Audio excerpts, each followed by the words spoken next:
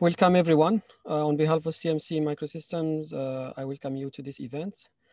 This is a pretty exciting day for us as we organize our second Accelerating AI workshop. And we are really thrilled that you took the time out of your busy schedule to spend it here with us and to learn and explore and interact with leaders from industry and academia on the latest challenges and opportunities of AI acceleration in the cloud and at the edge. Also, a big thanks to our distinguished speakers for accepting the invitation to share with us what they are working on. Okay, so my name is Yassine. I work for CMC Microsystems. It's an organization I'll talk about in a bit. And currently, I'm leading projects and activities that assess, develop, deliver, and support infrastructure, enabling research and development in AI, ML, and embedded systems. So just a flashback before presenting the objectives of this workshop. Let's take a look at the first Accelerating AI workshop, which was organized last year, and it was an in-person event in two locations, École Polytechnique of Montréal and University of Toronto. And these were really very successful events, well attended with a very good panel session. And we are running this one virtually due to COVID circumstances and global pandemic. And we really hope to see you all in person next year for the third workshop. So we're hoping to have this annual event organized every year to share with you the latest developments in the space of AI acceleration. So let's look at the objectives. Today we are going to cover AI accelerations from different perspectives, and we would like to share with you the latest trends and innovations, and hopefully identify some of the challenges and opportunities in cloud and edge computing, explore collaboration opportunities, and identify common infrastructure requirements that will help CMC improve and enhance its infrastructure in this space. We have a very exciting agenda today, speakers from industry, academia, not-profit, discussing different aspects related to AI acceleration. We have a presentation from Dr. Wang from Huawei. He will be talking a little bit about the latest development from Huawei, a unique accelerator for AI, and he will be talking about the architecture as well as its software stack. We have Griffin Lacey from Nvidia. He will share with us the latest developments from Nvidia and how they help researchers and industry around the world in accelerating that data science on GPUs and some of the latest developments on the open source that Nvidia is working on. Davis is a co-founder of DeepLite, and he will be discussing the optimization technologies and compression of deep neural network to make them very efficient and very fast on edge devices. Mohammad, he will be discussing a Barrel RISC-V processor for AI acceleration. George Shaker, Professor George will be discussing some of the advances in sensing using AI and low-cost radar. Professor Paul Chow from University of Toronto, he will be discussing a heterogeneous platform for large-scale machine learning, and this is an ongoing project he's working on for several years, so we are really excited to hear about his latest developments in this space. And Pavel, he will be discussing and presenting a low-power AI system. And last but not least, our friend Rick O'Connor from OpenHW Group, he will be presenting some of the latest updates from OpenHW Group on Core 5 cores technologies. And we will hopefully conclude the session with an open panel session where we will discuss these challenges and opportunities and take some questions from the floor. So just a little bit about CMC. CMC is a not-for-profit incorporated in 1984, and we manage what we call the Canada National Design Network, which is a collaborative project in collaboration in Canada, and we are headquartered in Montreal and offices in Ottawa and Kingston. So our mission is really to facilitate access to state-of-the-art design and manufacturing and testing facilities of microsystem technologies, by providing an infrastructure for innovation and lowering barrier and simplifying access to different technologies, including microelectronics, photonics, MEMS, nanofabrication, AI machine learning, and quantum technologies. So as I said, Canada CNDN, or the Canada National Design Network, is a collaboration between 67 universities and colleges to connect 10,000 academic participants with over 1,000 companies. And the main mission is really to help design, make, and test a microsystem prototype. We measure outcome annually by the number of publications, awards, patents awarded, collaboration with industry, new startups, and trained HQP that move to industry. And we offer our products and services under 3 banners, CAD, Fab, and Lab. CAD consists of state-of-the-art software for successful design. These are CAD tools that are hosted in the cloud or can be installed locally. We offer these with user guides, process design kits, PDKs, and application notes and training material and courses.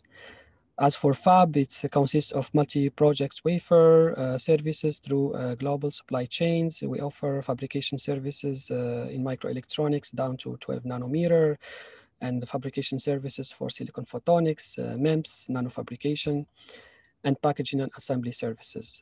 As for lab, this consists of tools for test and demonstration, which include platform technologies to speed your research, test equipment loans, technical contract services, including help from our quantum scientists to help you coding your next quantum algorithms and accelerating it in a quantum computer, constructing research networks, and international partnership for unique needs. And this is made possible by leveraging our world industrial supply chains to enable research and innovation in this space. So here I would like to start this workshop by presenting some of the most important key trends of accelerating AI, and hopefully set the stage for the rest of the presentation today.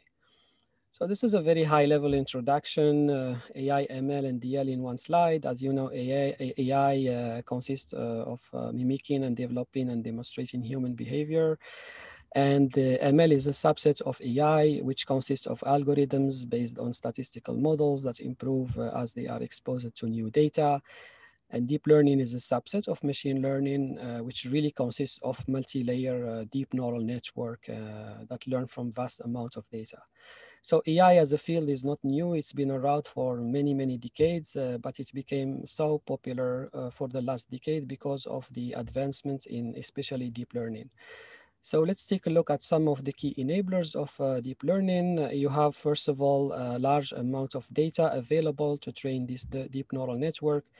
These deep neural networks, such as CNN and other deep neural networks, they are very compute intensive. So the availability of high performance computing accelerators really helped kick off the field. So GPUs, TPUs, FPGAs, and we witnessed a lot of algorithmic innovation as well from the community by introducing new models, doing different things, and very, very good. And frameworks such as TensorFlow, PyTorch, which make it very easy to now to train and deploy a deep neural network for a particular application. Strong community by the number of publications and really huge investments. So this machine learning space has led to many subfields, including supervised learning, unsupervised learning, semi-supervised learning, reinforcement learning, and this really to tackle different type of problems. But overall, these techniques, this new innovation in the field has led to new techniques which are used in new applications and are deployed in different products that really changed our life in many ways. So in the cloud and at the edge in particular. So since the workshop is about AI acceleration, let's take a quick look at the computing evolution. So basically, OpenAI doing a great job by plotting this graph, because they show really the transition from a first era where from 1960 to 2012, where the compute usage roughly track Moore's law. And the modern era from 2012 to now of results using computational power that really substantially outpace global trends. So if we look at this era, the new era for the last decade, we can see why we really need better AI hardware. From this graph that showed the performance for each deep neural network, the performance has really gone exponential. So from AlexNet, which was introduced in 2012 and which won the ImageNet competition, to AlphaGo Zero, which was able to defeat the world champions in Go. So from AlexNet to AlphaGo Zero, we had to increase the level of performance by 300,000x. And if we followed Moore's law in the span of this period, we could have obtained only 10x in gain. So we really need to bridge the gap between the level of performance that deep neural network needs in the future and the level of performance that we could have obtained from Moore's law. And this is really by innovating around all the software and the hardware stack, especially introducing new custom hardware to deal with new type of deep neural network. So just to give a very high level overview about the AI hardware in 2x2x matrix, as you know, the deep learning or machine learning is two phases that you need to train your network on a particular set of data. And the second step is inference. And training mostly happen in the cloud. So maybe 99.99% happen in the cloud because of the availability of high-end AI accelerators from GPUs, TPUs, and custom accelerators. And inference, there is still a lot of services that you use every day that are in the cloud. But a hot topic is that AI is increasingly moving to the edge for many advantages. And these advantages include bandwidth, connectivity, privacy, and latency. So for many applications, it really makes sense to move this application, AI application, to the edge because you are close to the sensor and therefore you can process data close to the sensor, and it offers you a lot of these advantages. But this is not free, it comes at a cost. So you need a high computational complexity, a very small memory footprint, and extremely low power consumption to be able to deploy these at the edge. And this statistics and prediction from ABI research confirm that, for example, by 2023, more than half of the devices, more than half the percent of the devices, they will be AI enabled. And this trend is to continue. So there will be a lot of adoption of AI at the edge in the future. And by 2024, it will exceed 60%. So now, since I give a very high introduction of this workshop, I would like to give you a very brief overview about how CMC help researchers in the space of AI and ML. And I'm going to talk a little bit about the infrastructure. So at a very high level, our mission is really to help researchers throughout their AI development journey. And we do this in particular in these three categories. So build, optimize, and deploy. In terms of building, you take a deep neural network with a data set, and you do some training from scratch, or you use transfer learning by using a pre-trained model to a particular task. And then we offer all these popular machine learning, deep learning frameworks that are accelerated in FPGAs, GPUs, custom accelerators, and finally we have a quantum computer that people can use. The ONNX model is the framework we use in order to deploy across multiple platform or different platform. And we have developed many use cases that people can start with in this space, and that they are available. In terms of deployment, we have cloud and edge services. And to give more details about what CMC offer, I will go to the next slide. So in terms of building, we have an FPGA GPU cluster up and running, and this consists of FPGAs, GPUs for training, and some nodes with one FPGA, one GPU to do hardware emulation, FPGA prototyping. Upcoming soon is a very high performance AI training inference cluster from Huawei. It's the Atlas 800. And this is delivering 8 petaflops at floating point 16 and a software stack that allow a lot of users at the same time. We have partnership with DeepLite, which offer an AI-driven optimizer, and Davis today will be talking about Neutrino, which is a framework that make faster, smaller, and energy-efficient deep neural network from the cloud to the edge. As for deployments, we have different offering, including RISC-V processor-based board with an embedded FPGA. And this is where you combine RISC-V with embedded FPGA to do some hardware offloading. We have also developed with partners in collaborative projects a parallel RISC-V processor for AI acceleration, and Mohammad will be talking about this today. And a Atlas 200 DK AI development kit, which is a very nice platform for researchers to explore AI at the edge. The quantum computer, we have a team, a CMC quantum coder team that can help you mapping your deep neural network training or on the IBM quantum computer. And this is part of an ongoing effort, and we would like to see more projects taking benefits of quantum computing really to do some breakthrough in AI.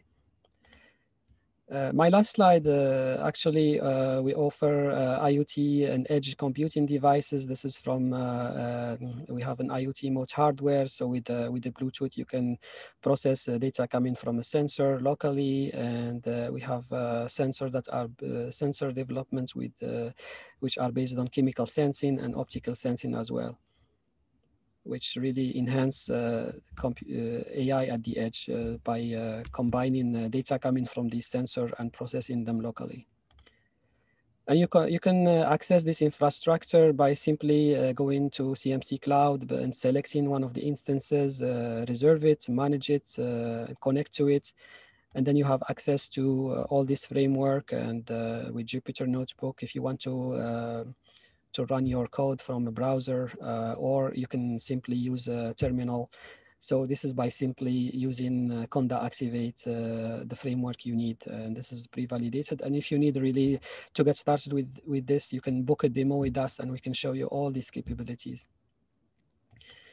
So now back to the workshop agenda, and I will ask our first speaker, Derek Wang from Huawei, to share his desktop and to present the Qian Unified Heterogeneous Computing Architecture to unleash ultimate hardware computing power. So Derek, I will give you a few seconds to set up your, I will share my screen. Okay, thanks Yassine. So Dr. Wang is a senior researcher in Huawei, Canada, working on AI hardware, software, and application developments. And Qian is a computing architecture for neural network invented by Huawei, and it delivers ultimate graph compilation technology and abundant high-performance operators to help achieve the maximum computing power of Huawei Ascent AI processor. So this keynote will provide an introduction to this architecture and related AI processor product. Okay, thanks Yassine. Can you hear me? Yes. Good, thanks Yassine for the introduction. Good morning and good afternoon. I'm Derek from Huawei, Canada. I'm an experienced user of Huawei's Ascend AI platform. And I'm very honored to be here to introduce you the Huawei Ascend CANN, we call it Qian, the Unified Heterogeneous Computing Architecture, covering hardware, software co-design, and cloud-to-edge applications. So AI technology has been widely applied in our daily life in recent days. However, we're still at the entry level of this technique, and the human being is still on the way to the AI era. With the rapid progress in this industry, we are looking forward to further innovations soon. In other words, we are on the verge of an innovation explosion. Data, algorithm, and the computing power are the three base elements of the AI technology. At this stage, great changes have undertaken for all these factors. For example, telecommunication industry is coming to 5G era. 5G with ultra high speed and latency-free transmission enables much more free data transfer than ever before. Data could travel with speed of 20 gigabits per second and only 1 millisecond latency, which brings the booming of data. So 5G contributes to the ubiquitous data in our society. Meanwhile, computing has also changed dramatically. In the past, only dedicated devices can be used for computing. Now, intelligent devices have been widely used in industries as well as our daily lives. For example, you could only get 1 gig top computing power through Pentium 3 processor in 1999.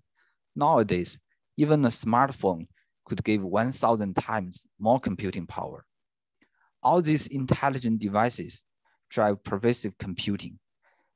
Besides, computing itself has evolved to heterogeneous computing to combat the weakening of Moore's law, to deal with the rising of unstructured data.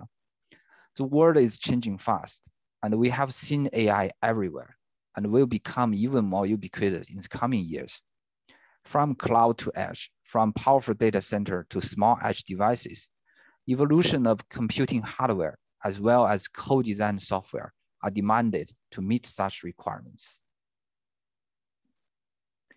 Today, I will introduce Huawei's Ascend AI processors and the co-designed software computing architecture, Qian. So in 2018, Huawei Developer Conference, Huawei released Ascend products. The key feature is full stack all scenario. So what is full stack all scenario? In the sense of hardware, we have from phone to computing center, all series of products. In the sense of software, we have hardware enablement architecture Qian, Huawei's own framework Manspur, and the application enablement layer, for example, SDK components. One of the key challenges here is to cover such a large range of computation, from phone, which requires 4 to 8 TOPS, camera, which requires 8 to 16 TOPS, to a last 900 cluster, which can provide over 1,000 petaflops. To accommodate such flexibility of computation requirement and the optimization for different scenarios is a huge challenge for software designer. That is where Qian plays in. So now let's overview Ascend technical and the product features. Firstly, the DaVinci architecture. The most important feature of it is the cube unit, which can do matrix multiplication and 4096 float point 16 Mach in 1 clock cycle. Besides, there are also various computing components, vector and scalar, for different computing demands in AI computation. It also has hierarchical memory architecture, including HBM, various caches and buffer. All these bring challenges for software, how to distribute computing load to different components, and for such high computational power, how to feed the data in time and increase its utilization. Another important feature of DaVinci architecture is its scalability. With this unified architecture, we have designed NPUs at different scales, from IP of tens of milliwatts to processors of hundreds of watts, covering clouds, edge, and devices. Next, let's look at how the product looks like. In data center, we have inference card and training cards. Their computing power is very high. Besides the absolute computing power, they can also achieve very high performance on real network training or inference. For inference, it is 1.5 times faster on average than market, and support up to 88 streams of high resolution video analysis on single inference card. For training, it also achieves top performance. Next, let's look at the training cluster. 1024 training NPUs from the Atlas 900 cluster is the first to reduce training time in ML-proof Retina 50 standard benchmark to less than 1 minute. With further improvement on the software architecture CAN, the training time can be further reduced to 28 seconds. The challenge for building such a cluster involves hardware integration, management of cluster nodes, and also maintaining high linearity. Our software architecture CAN has done a great job to explore the heterogeneous computing power and meet these various requirements. Next, let's take a closer look at the components of CAN. As you can see, CAN has many components, but mainly 3 parts. Firstly, the ACL programming interface. It provides a unified interface for operator development, graph development, graph compilation, and runtime APIs. Secondly, high-performance operator library and the 2 powerful engines, graph engine for graph optimization and the tensor boost engine TBE for operator optimization. The third is driver and hardware related.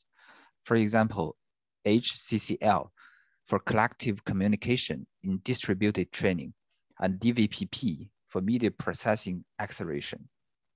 The goal of CAN is to provide developers efficient development, superior performance, and full openness. Next, let's look at some details. For efficient development, we support popular frameworks like TensorFlow, PyTorch, ONNX, and also Huawei's advanced framework MANSPOR. With our tools, the GPU training scripts can be easily transferred to Ascend. The various frameworks are supported by Ascend IR, intermediate representation. The computational graph defined from different frameworks are firstly transferred to the IR graph, optimized and passed to the computational entity for execution. The Ascend IR 2.0 is coming with more openness for developers. For operator level development, we provide 2 ways. The TBE DSL is using Python language and easy to learn. It implements auto-tailing and scheduling, making operator development much easier. The TBE TIC provides instruction-level programming and tuning capability, enabling more flexible computations. To provide a super high performance, firstly, we have high-performance operator library. The operators are deeply optimized and also flexible for different scale processors. Secondly, the extreme graph optimization. The whole computational graph is compiled and synced to chip for execution, reducing communication between chip and host CPU. Via graph split and fusion, the number of computation nodes is reduced, thus reducing data transmission. Thirdly, hardware-specific compilation. We have auto-tailing, auto-multi-streaming, SMD, OOE, and data prefetching implemented for Ascend AI processor to guarantee data throughput and fully utilize the computational power. CAN is also open to developers. Open source model scripts, operator codes, and application demo codes. The model zoo provides over 150 pre-trained models for model scripts. The internal engines, graph engine, and the tensor boost engine are also open. We welcome developers to join our community. Next, let me introduce our community. For developers, Huawei provides a developer kit for quick model development and verification, enables AI inference on the edge. That is Huawei Atlas 200DK. Based on Atlas 200DK, our partners have developed some AI teaching tools based on cars and robots, as well as different AI models. The models can be used, for example, for object detection, classification, and vehicle feature analysis. The DKs are already available in some Canadian universities and will be also available from CMC soon. So now let's see a sample application from Canadian university students. And for that, I might need to share my computer's sound. So let me try to share again. Do you want a small animal, but your mom keeps telling you to do your homework? Are you tired of constantly washing your clothes because you can't potty train your hippo? Does your overgrown hamster bark all night and you just don't want to clip its vocal cords? Well, introducing... Many people thought this was a real dog at first, but it's actually just engineered to look identical to one. The eyes of the robot will see you gesture a trick. Think about it in its huge brain, and then the brain will tell the rest of the body what to do. Look at it. It is indistinguishable from a real pet. The high-performance AI device uses 3 different machine learning models to accurately determine what trick you want the robot to perform. The robot pet loves its owner, so the eyes will follow you as you move around, giving you all its attention. This also ensures that you are in the center of its vision as it captures the perfect photo. Don't want to train your robot? No need. Simply let someone else train it for you, and then politely ask them for the files to add to your own. Watch closely as our robot trainer expertly trains and tells the robot to move around on the table. Now let's listen to a review from a professional. This robot dog is just amazing. It's super clean, and I couldn't even tell it wasn't a dog. I used to lose so much sleep at night because of barking, but this robot can sleep on command. Every pet lover needs one of these. Yes, thanks. This is nice work from the students. And besides the DK, we are also providing access to the powerful Atlas 800 training servers. So each server has 8 Ascend 19 processors and can provide 2.24 petaflops computing power. It'll be available from CMC later this year, and training workshops and the technical support will also be provided. Last but not least, we will also provide sessions for Minusable. So Minusable is a Huawei designed deep learning framework that best matches the compute power of the Ascend AI processor. So by enabling flexible deployment across device, edge, cloud with industry's best practices, Minusable upgrade the user experience and lower development threshold, bring AI to every home, person, and organization.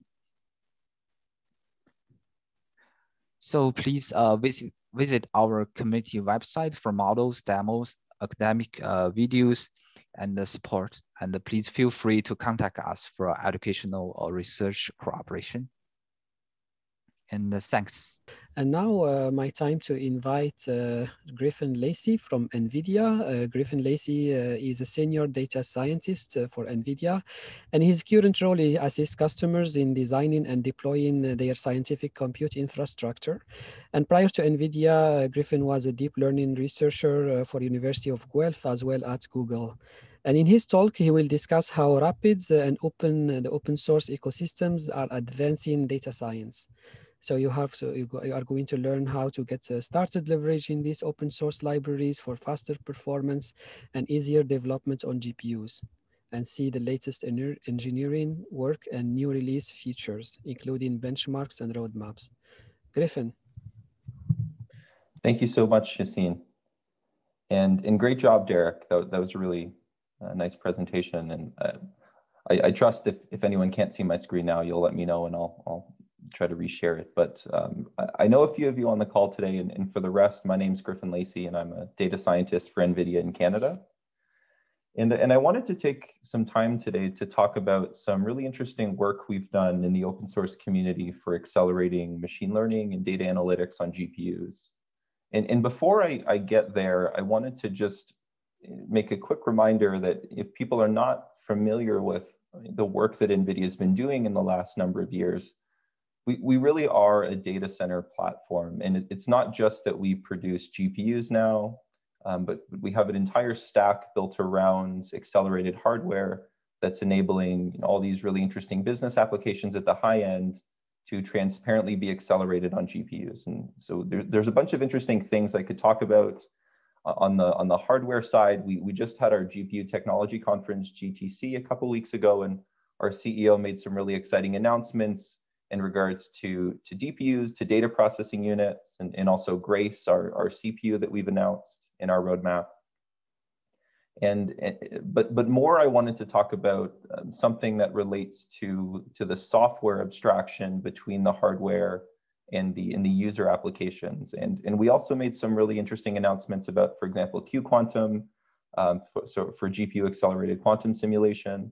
And so if beyond this presentation today, if anyone is interested in deep diving on any more of those topics, I would just point you at the GTC website, where you can get a free account and access a huge catalog of talks and sessions that were delivered that would drill into more detail than I'm able to get into today on some of these interesting use cases. But I wanted to talk specifically about something called Rapids. And so to give you the high level context, this is going to be a developer toolkit, a series of open source tools that can be used to accelerate machine learning and data analytics on GPU.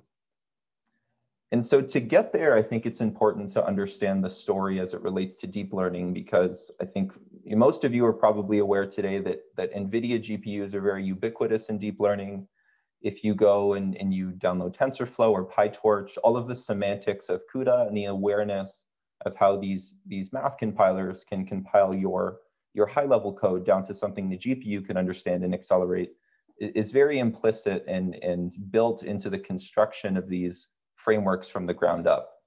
And so it probably goes without saying that I probably don't need to teach you too much about how to use TensorFlow and PyTorch with GPUs.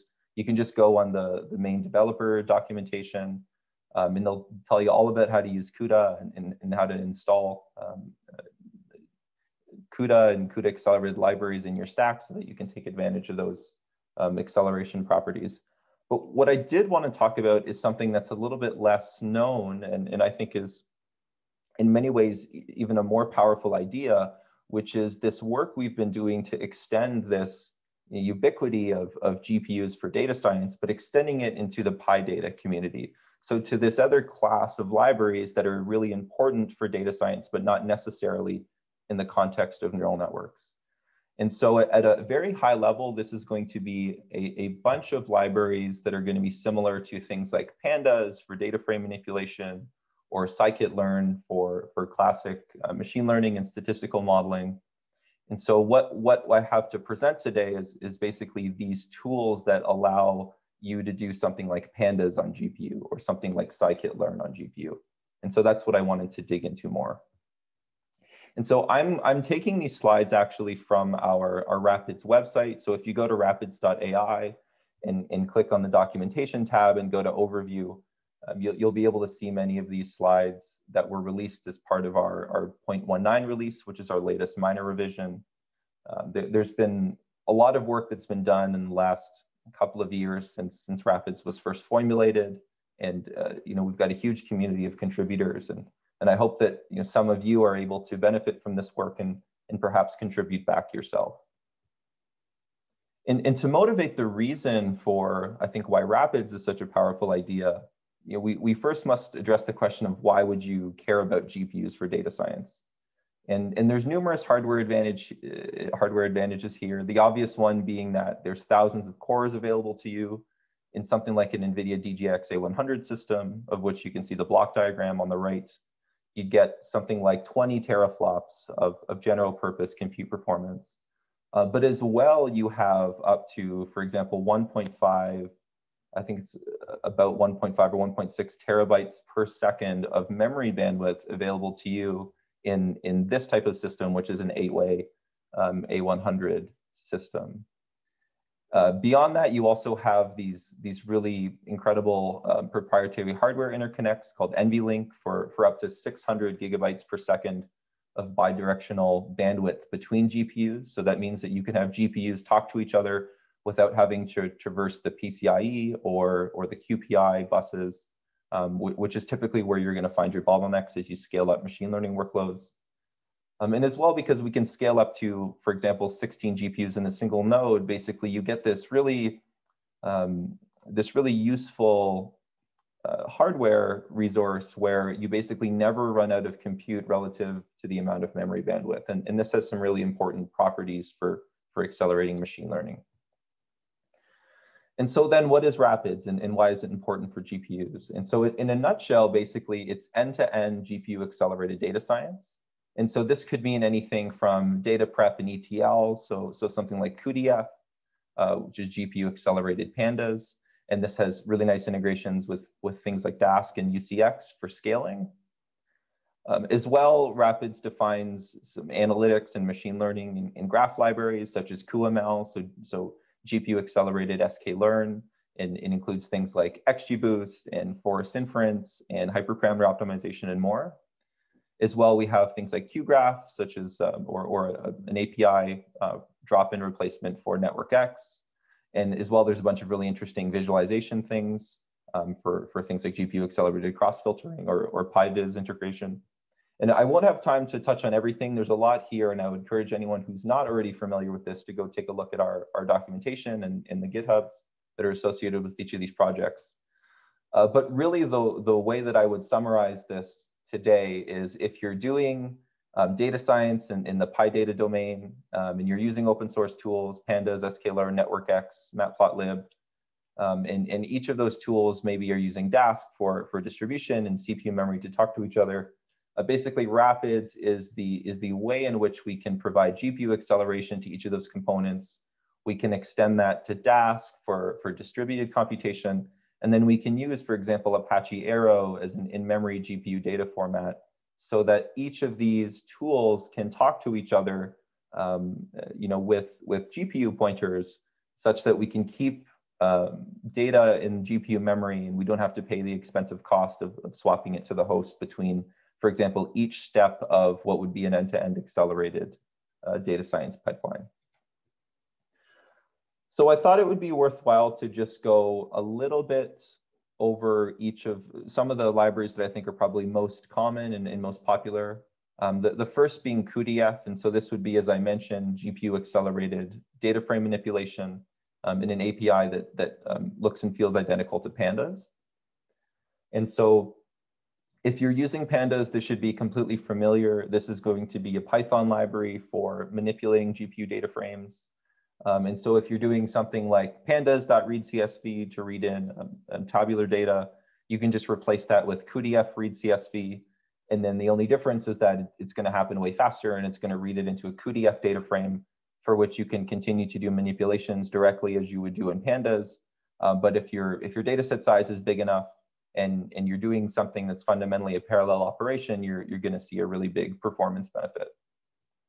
And so this is basically, as many of these libraries are, a Python interface to a CUDA C++ library.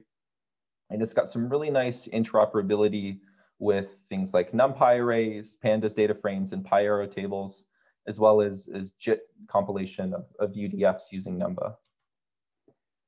And so really, okay, why would somebody care about using this? I mentioned that performance was better, but what do I mean by better? Well, we did some benchmarks, and this is a little bit old because this is cuDF 0.13. I mentioned we're on 0.19.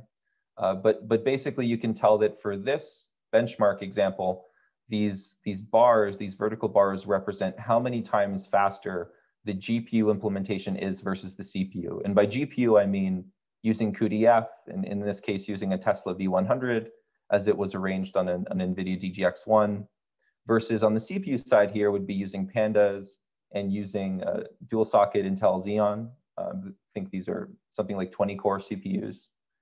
And you can tell, so if you're doing a big merge, for example, on 10 million rows, you get 500 times speed up over the CPU. If you're doing it on 100 million rows, it's closer to 1,000 times speed up. And then similarly, you're getting hundreds of times speed up for sorts and group bys. And basically, this is true across a wide variety of operations that you would care about in data frame manipulation.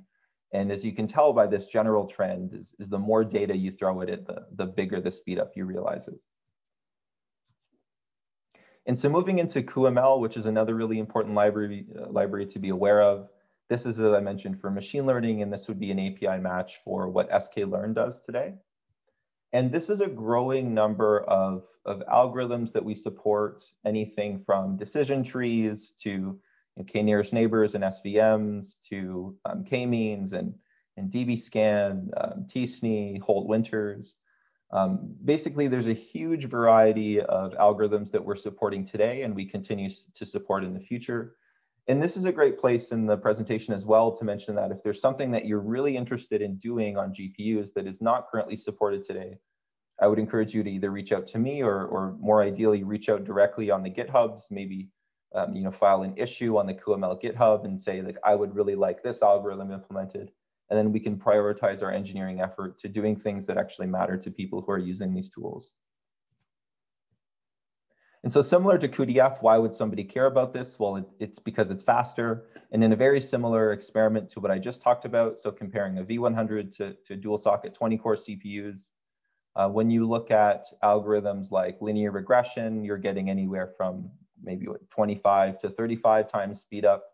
And on 4 million rows, obviously, you get the greatest advantage.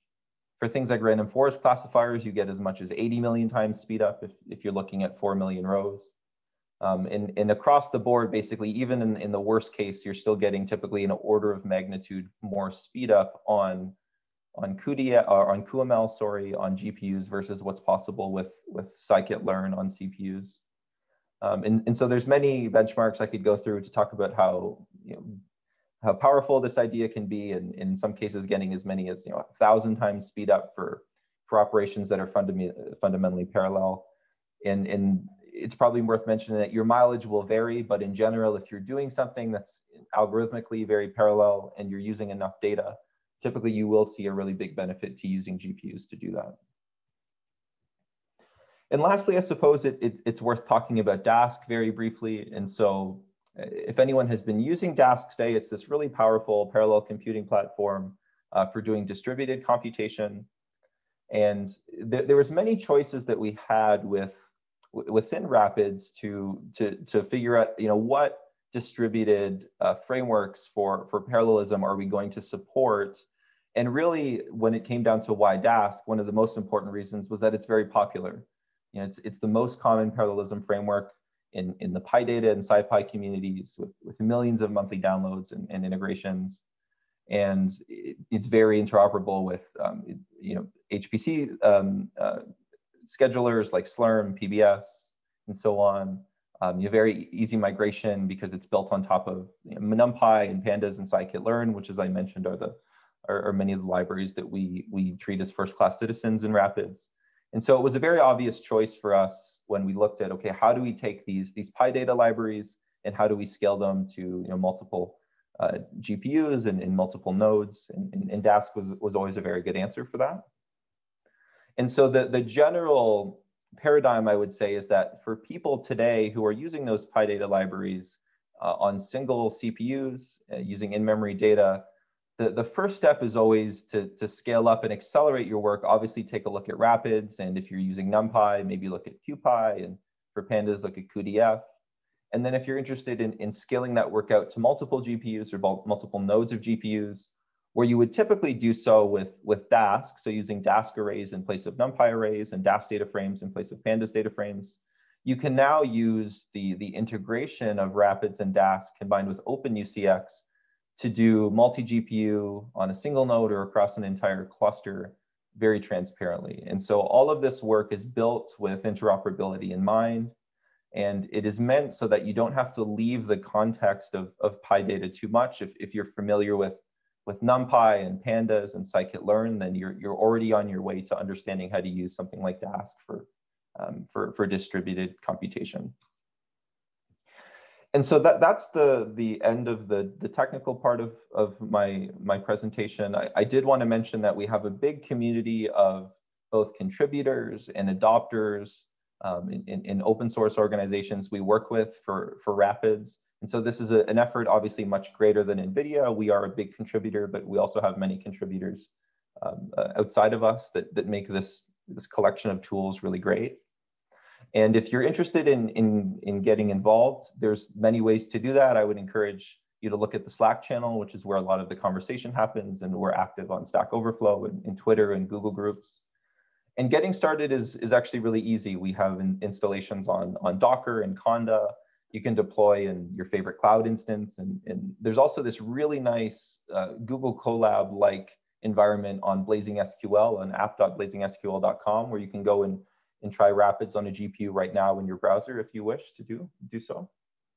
And we've got lots of walkthrough videos and blog content. We publish a lot to Medium and on our GitHub. We have many really good example workflows and tutorial notebooks out there. We've got ways to train you formally or informally in self-paced or instructor-led sessions. And I would encourage anyone who wants to get started to just go and build your own data science workflows and join the community conversations, and then contribute back. I think the way that we move this work forward is through GitHub issues and through these online conversations. And so that's a great way to get involved. And that's all I had. Thank you so much. So thank you very much for having me while I sort this out here. We're really excited to share today what DeepLite's been working on in the AI software space. So I think the earlier discussions were awesome, by the way. Thank you very much here. So today, as Yassine mentioned, we're going to focus on, it's a software solution for optimizing deep learning models, a black box framework, given that there's really, the intention is to abstract a lot of the manual trial and error that can get involved when you're trying to take a model that's trained well and then make it infer as efficiently, as quickly, and as, on as little power budget as possible, especially when we're talking about the edge.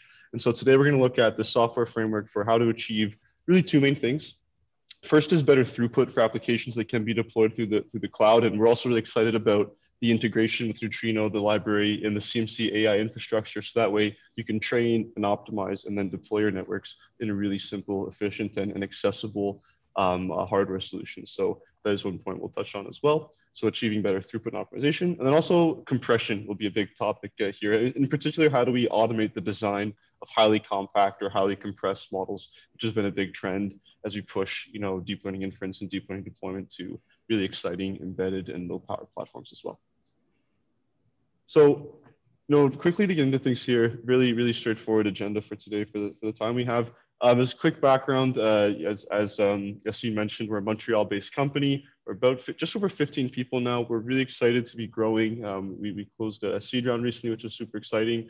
And we do lots of really cool partnerships in the space, from automotive sector. We're working on things like real-time operating systems and some of the self-driving vehicle efforts, but also with the hardware and of course in ecosystem players like CMC to make our software accessible and to really bring optimization as it becomes more of a broadly held challenge or opportunity in industry, to really make the opportunity to optimize neural networks available to everyone from researchers to industry to chip developers, etc.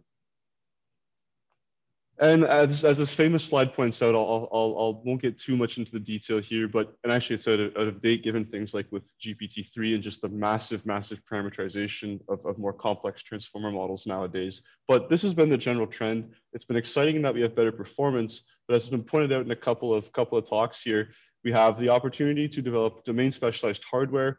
As some Nvidia customers, we have the A100s I referred to earlier in a DGX box. It's incredibly powerful what you can achieve nowadays from the training side.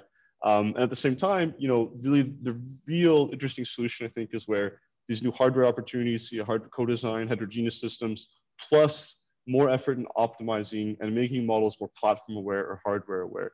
That's really what this slide represents in terms of the intersection of the path forward, especially for energy efficient and for cost-effective deployment of inference for deep neural networks in particular.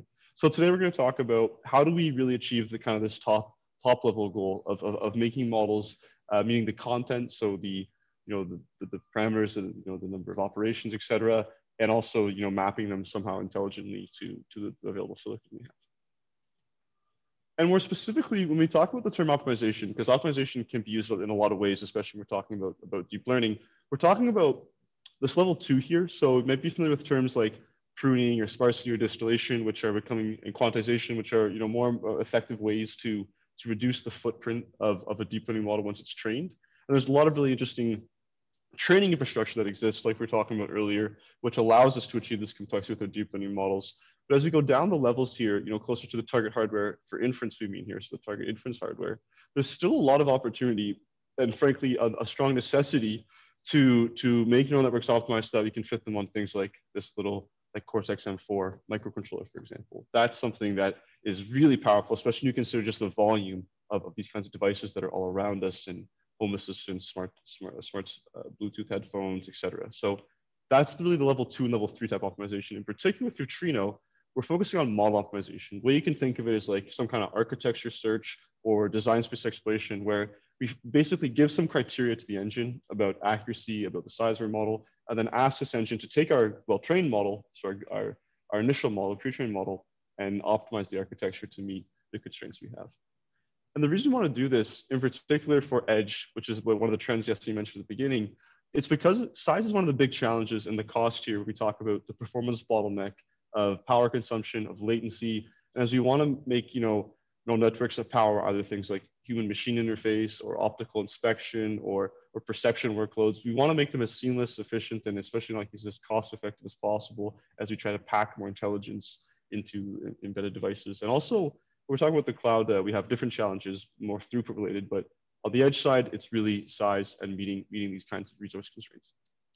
So that's what we want to focus on. In this case, how do we achieve a good design automation workflow from taking these trained models that exist, that are accurate enough, that are good, and human experts can create really good trained models, and provide an easy software tool chain to do design automation around the neural network architecture with a low code, as was mentioned earlier, black box engine. And that's really what Neutrino essentially is. This is a software product we've released about over a year ago now. I have some commercial users and community users in the ecosystem, and it is available on CMC AI cluster as well.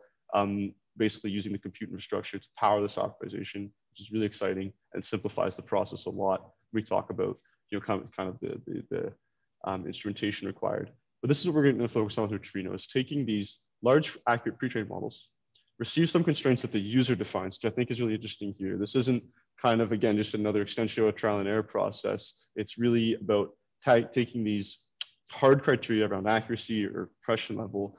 Even the time of optimization can be considered a criteria here. And then, again, automating the process of getting a neural network model that meets these constraints. And the way we do this at a high level, so we'll get into some actual code example in a second, but the way you can conceptually think of this is you have your trained models. This is like a resonant model on an ImageNet subset, for example. I mentioned earlier, there's two different methods here. One's called latency mode. This is more about achieving faster throughput on things like GPUs or high-end CPUs, for example. But compression mode is about that size bottleneck we were talking about earlier. And so Neutrino offers this nice compression mode along with some other functions like mode essentially means how long you want to take the optimization process to take. The longer it takes, the better result you get, for example, like using deep search. And then precision is another function we've been working a lot on. We'll talk about in a little bit about how you can further optimize your models using some kind of low precision quantization as well, which works nicely with the architecture optimization. So in the earlier slide, more like that level 3 low level optimization that we can achieve prior to the target hardware. And at the other end comes this optimized model, which we'll see in a second. That's going to meet these constraints you define. And that's really the bread and butter of Neutrino. Give a model, define your criteria, and then out comes an optimized model you can then deploy. So walking through a real example here, when we talk about black box, really it's because you have one function call you can make, and that function is to optimize the model. But what you have available to you as well are a lot of controls and different settings you can use to tweak your optimization in a way that's specialized towards the constraints you have. And so the software that's available for free on GitHub as a community version is PyTorch. Our production version is also PyTorch. We have a beta version working on TensorFlow version 1.x models, but not in production yet. But the PyTorch code is available and ready to go. And as you can see here, it's pretty simple. In this sample case, we're going to use like a data set like CFAR100. We have one PyTorch worker in this example. You can use multi-GPU, which is exciting. You can really speed up the optimization process. So we have a backend that works for classification models and soon like detection, segmentation, really any type of CNN model or MLP model can be done through distributed optimization, multiple machines or multi-GPU within different machines. So that's exciting. You have your model here, of course, your acceptable accuracy criteria, which is expressed by delta. Deep search was that function mentioned earlier about how long you want the optimization to take. Then you also define your batch size. Basically press run. There's a couple of things I'll mention here. In this case, we're using our DeepLite model zoo. So we also offer on our GitHub and in our production version a pretty extensive model zoo of pre-trained models. which helps speed up experimentation. We also offer some profiling. So this is an older version of the interface, but the profiler is a really neat way to get some metrics from your model, which you can then return into the optimization loop or another criteria as well. So you can use it as either a reporting mechanism or as like kind of an input signal. And you can also compare models nicely with the profiler code. That works. It's open source now in both TensorFlow and PyTorch frameworks. And as you can see here, so the model is this accurate. This is the size in full precision. You know, count the MAC operations, number of parameters, memory footprint, which is calculated using weights and activations, batch size of 1, and then execution time. So some of the metrics can be a little more hardware specific, but some of them are just really just about the model, which you see here. And then as it analyzes the design space and kind of fast forwarding through a couple of things here, although I will point out, it does estimate for you the length of optimization. So on a single GPU here, like a Titan XP or maybe Titan V GPU, 2.5 hours, which is not too shabby. And as you see here, though the job completed in 2.5 hours is expected, it gives you, this is an older version, it gives you an Onyx model. We now also return a PyTorch JIT or a PyTorch object as an output here, so you can get these different options. But in a nutshell, what's happened in these 2.5 hours in this engine is basically defining a 1% accuracy drop, which was met. It went from basically almost just over 0.5% drop in accuracy, which is acceptable here. Compression was reduced from 76 megabytes to 2.7. That's in full precision, so you could quantize that model further and get additional compression. MAC was reduced by about 5x here, and memory footprint was also nicely reduced. Execution time we see is not so greatly improved here, and that's because in compression mode, while this model is being profiled on a GPU, we really want to focus on the size reduction for those edge devices.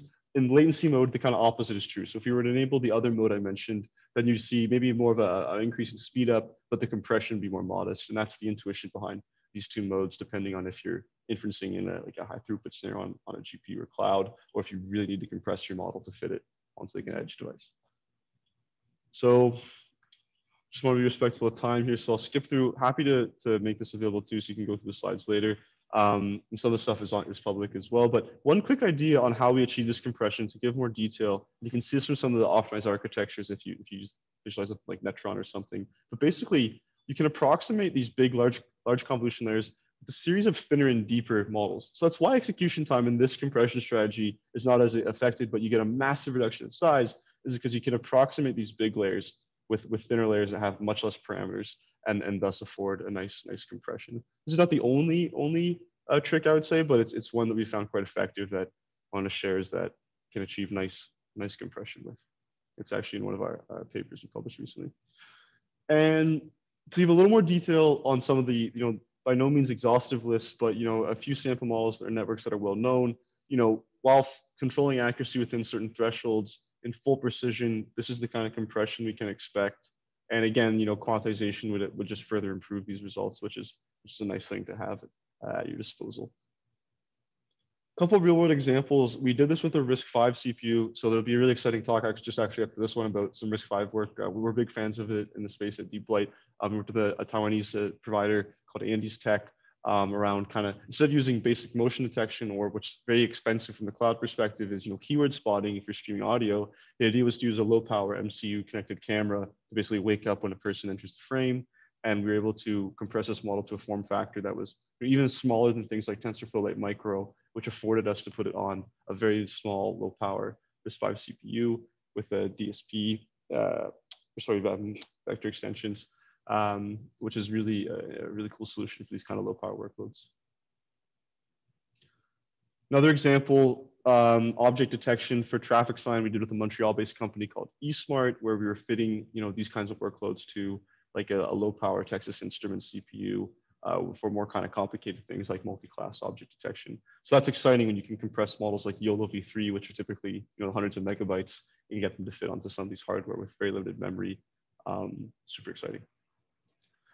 And I'll kind of wrap up here with a couple of observations and then leave some time for questions. But one of the things we've noticed, which is quite interesting and extends to even the bigger class of models, but this is kind of a well-known set here, is instead of trying to go to very compact models from the get-go, like Mohammad v2, SSD Lite, or ShuffleNet, for example, et cetera, depending on the use case, it actually can be a better practice sometimes to train a large over-parameterized model to really achieve the highest baseline, highest training performance you can possible, and then hand off to the second compression stage or optimization stage for inference, which actually affords you, in a lot of cases, even higher accuracy and smaller size than if you tried to achieve by taking one of these compact models. So that's not to say you can't take one of these ShuffleNets or MoNet models and then optimize them further. We certainly do that quite a bit with our customers, and that's also successful to squeeze out more performance.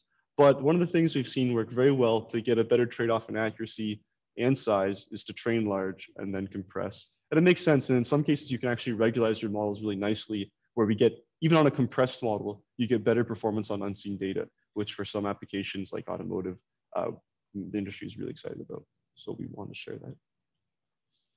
Last thing here, I did mention we talk about low precision. This is a preliminary set of experiments, but we wanted to test, even with extreme compression, can you still quantize models to very extreme low precisions? And the answer is yes. And that's really exciting. We have a product coming out later this year called DLRT, DeepLite Runtime for CPUs for inference, that takes advantage of this with a new custom inference engine.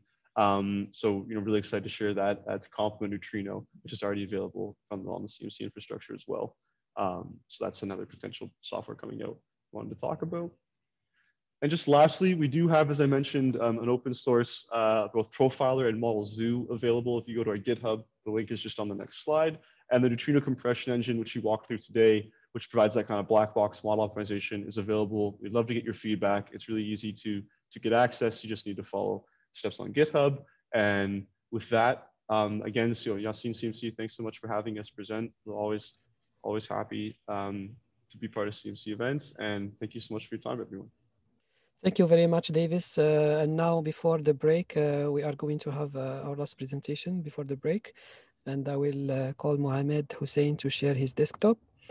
And in the meantime, I will present him. So Mohammad is a PhD candidate and researcher at Polytechnique of Montréal. And I had the pleasure to work with Mohammad on a collaborative project where he developed a barrel RISC-V processor for AI acceleration. So this is a RISC-V processor designed to control an array of hardware accelerators for a deep neural network models called Matrix Vector Product Unit, or MVUs. Okay, so hello everyone. Thank you, Yassine, for the introduction. My name is Mohammad Hossein Askari Hemmat. And today I want to talk about BARVine, which is a barrel RISC-V neural network accelerator. So in today's talk, I'm going to talk about our motivation for designing BARVine. And we'll go over the architecture and overview of BARVine. We show some use case that we use BARVine to do matrix multiplication. And we'll show you how you can run neural networks on BARVine. Okay, so this project was definitely a group project. It was, although I'm presenting, but it was initiated by Sean Wagner and Alexa back in 2018. Then it was picked up by Polytechnique Montreal group in 2019, and it was led by Yvan Sawyer and Jean-Pierre David and me. And Yassine is helping us to deploy it on FPGA and CMC servers. So let's talk about the motivation for designing BARVine. I don't know why it's moving. Okay, so as you know, machine learning models require a lot of computation power. And as an example, like a ResNet 50 with ImageNet dataset, it requires around 4 gigaflops of computation. So there are a couple of methods to reduce this computation. 2 of which are called quantization and pruning. In quantization, the idea is to use lower precision parameters, and that will help you with lower power consumption and lower memory footprint, and that would lead to faster computation. And in pruning, the idea is to remove unnecessary parameters from the model, and that helps with memory footprint. And in today's talk, and this project was mainly behind using quantization methods. So quantization is a hot topic nowadays, just in iClear and AAAI. So in 2021, iClear 2021 and AAAI 2021, there were more than 25 papers published just on quantization. And as you already know, most of the AI frameworks such as PyTorch and TensorFlow already support quantization. The idea Okay, so this figure shows you typical, like although we have many quantization methods proposed each year, but the main idea behind quantization is what you can see in this figure. This picture is showing you low precision computation in LSQ that was presented last year in 2020. And the main idea here is to quantize the model to lower bit precision and have a matrix, for example, an accelerator, in this case, a matrix multiplier that operates in low precision. And after the results are done in low precision, then we will use a multiplier or a scaling factor to rescale back the values to floating point. If you review the research projects, you will see that most of the quantization methods require sub 8-bit precision. However, there are no commercially available CPU or GPU that supports these sub 8-bit precision. And our main idea for designing and motivation for designing Bahrain was to add this support in a real hardware, so for researchers can see they can see that they actually can run low precision on the real hardware. And we provide that in Bahrain on matrix vector granularity from 1-bit to 16-bit precision. So what is Bahrain? Bahrain is a battle RISC-V neural network accelerator. And we allow matrix vector product with arbitrary precision. It's designed for FPGA implementation, and in Bahrain we allow 1-bit to 16-bit data types. So as we talked about, it's we have a barrel core as a controller. It is attached to a matrix vector unit array, and this has been implemented on an FPGA board. We support in a future we're going to support adding a host to this design, but that still is in a work in progress. So the main part of the our project is two IPs. One of them is a matrix vector unit, which is in base configuration. It can do a matrix product between a weight matrix of 64 by 64 on 1-bit precision, and with a vector input vector of 64 elements on 2-bit precision. And at this base configuration, we will give 8.2 teraMAC peak throughput. And the other part is our barrel controller. It's a RISC-V barrel processor that is compatible with RV32i spec. It's a 5-stage pipeline processor and has 8 hardware threads. It allows you to run, you can compile your code with the GNU toolchain since it's compatible with RV32i, and it currently runs at 250 megahertz. So the way that we connect the MVU to P2, the RISC-V controller, is through RISC-V CSRs, control status registers. And these CSRs are like RISC-V based CSRs are software controllable, and we allow the user to control a different part of the MVU through these CSRs. So let me show you that by showing you a use case.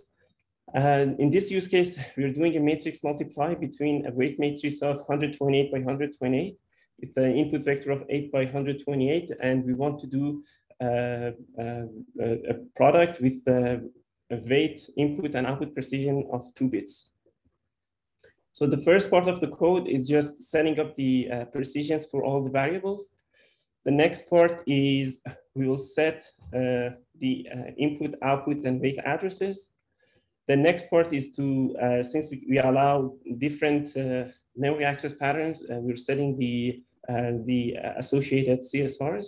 And finally, we can kickstart the job. And these CSRs, as you can see, they're in assembly, but you can write, inline assembly in C to do that. However, we already provide some not optimized, but some basic operations in assembly so you can use them in your C code. So although running a matrix multiply is cool, but in running neural network is much more than that. The idea here is to have a PyTorch model and actually run it in Barveen. So to allow that, we added a code generator from machine learning model down to hex code. And right now, our code generator supports Onyx models. However, you need to do... sorry? Oh. So however, currently we only support, as I said, Onyx model, but to do training and pruning, we need to do it before running it through the code generator. And the code generator that we provide is a Python library that you can use in any Python script. Now, let me show you a demo of how you can use that. So as you can see here, we are using a ResNet 18 model with 2-bit precision for activation, 2-bit for weights, and 2 bits for output with input shape of 32 by 32 and 3. This is for C400 model. And when you run that, the first thing is a table that will give you all the MVU configurations that you need to program for the job. And you can use them as is, or you can, we have a code generator that also generates from a template file job that supports a job configuration such as this table. Once you get your MVU configuration, then the code generator will generate the memory for weights and other configurations. Since our memory is in a special format, we need to do it prior to running the code on Barveen. And this is already supported in our code generator.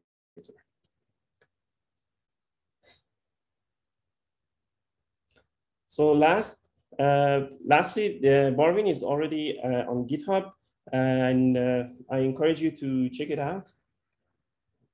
We have a lot of documentation. I don't know, do you see my GitHub page right now? I assume that's yes, but here we have our GitHub project, and you can just clone the project, and there are more than 30 pages of documentation in our GitHub. Finally, I want to thank the open source community for hardware projects, especially FuseSock for allowing us to use their package manager and build as abstraction tools. Open Hardware and Pulp, we used some of their IPs and got ideas how to use it in Barveen. And the Wavedrum for a tool that allows you to draw awesome timing diagram and register file to diagrams. And I want to thank our sponsors, CMC, IBM, NZERC, Mila, and FRQNT.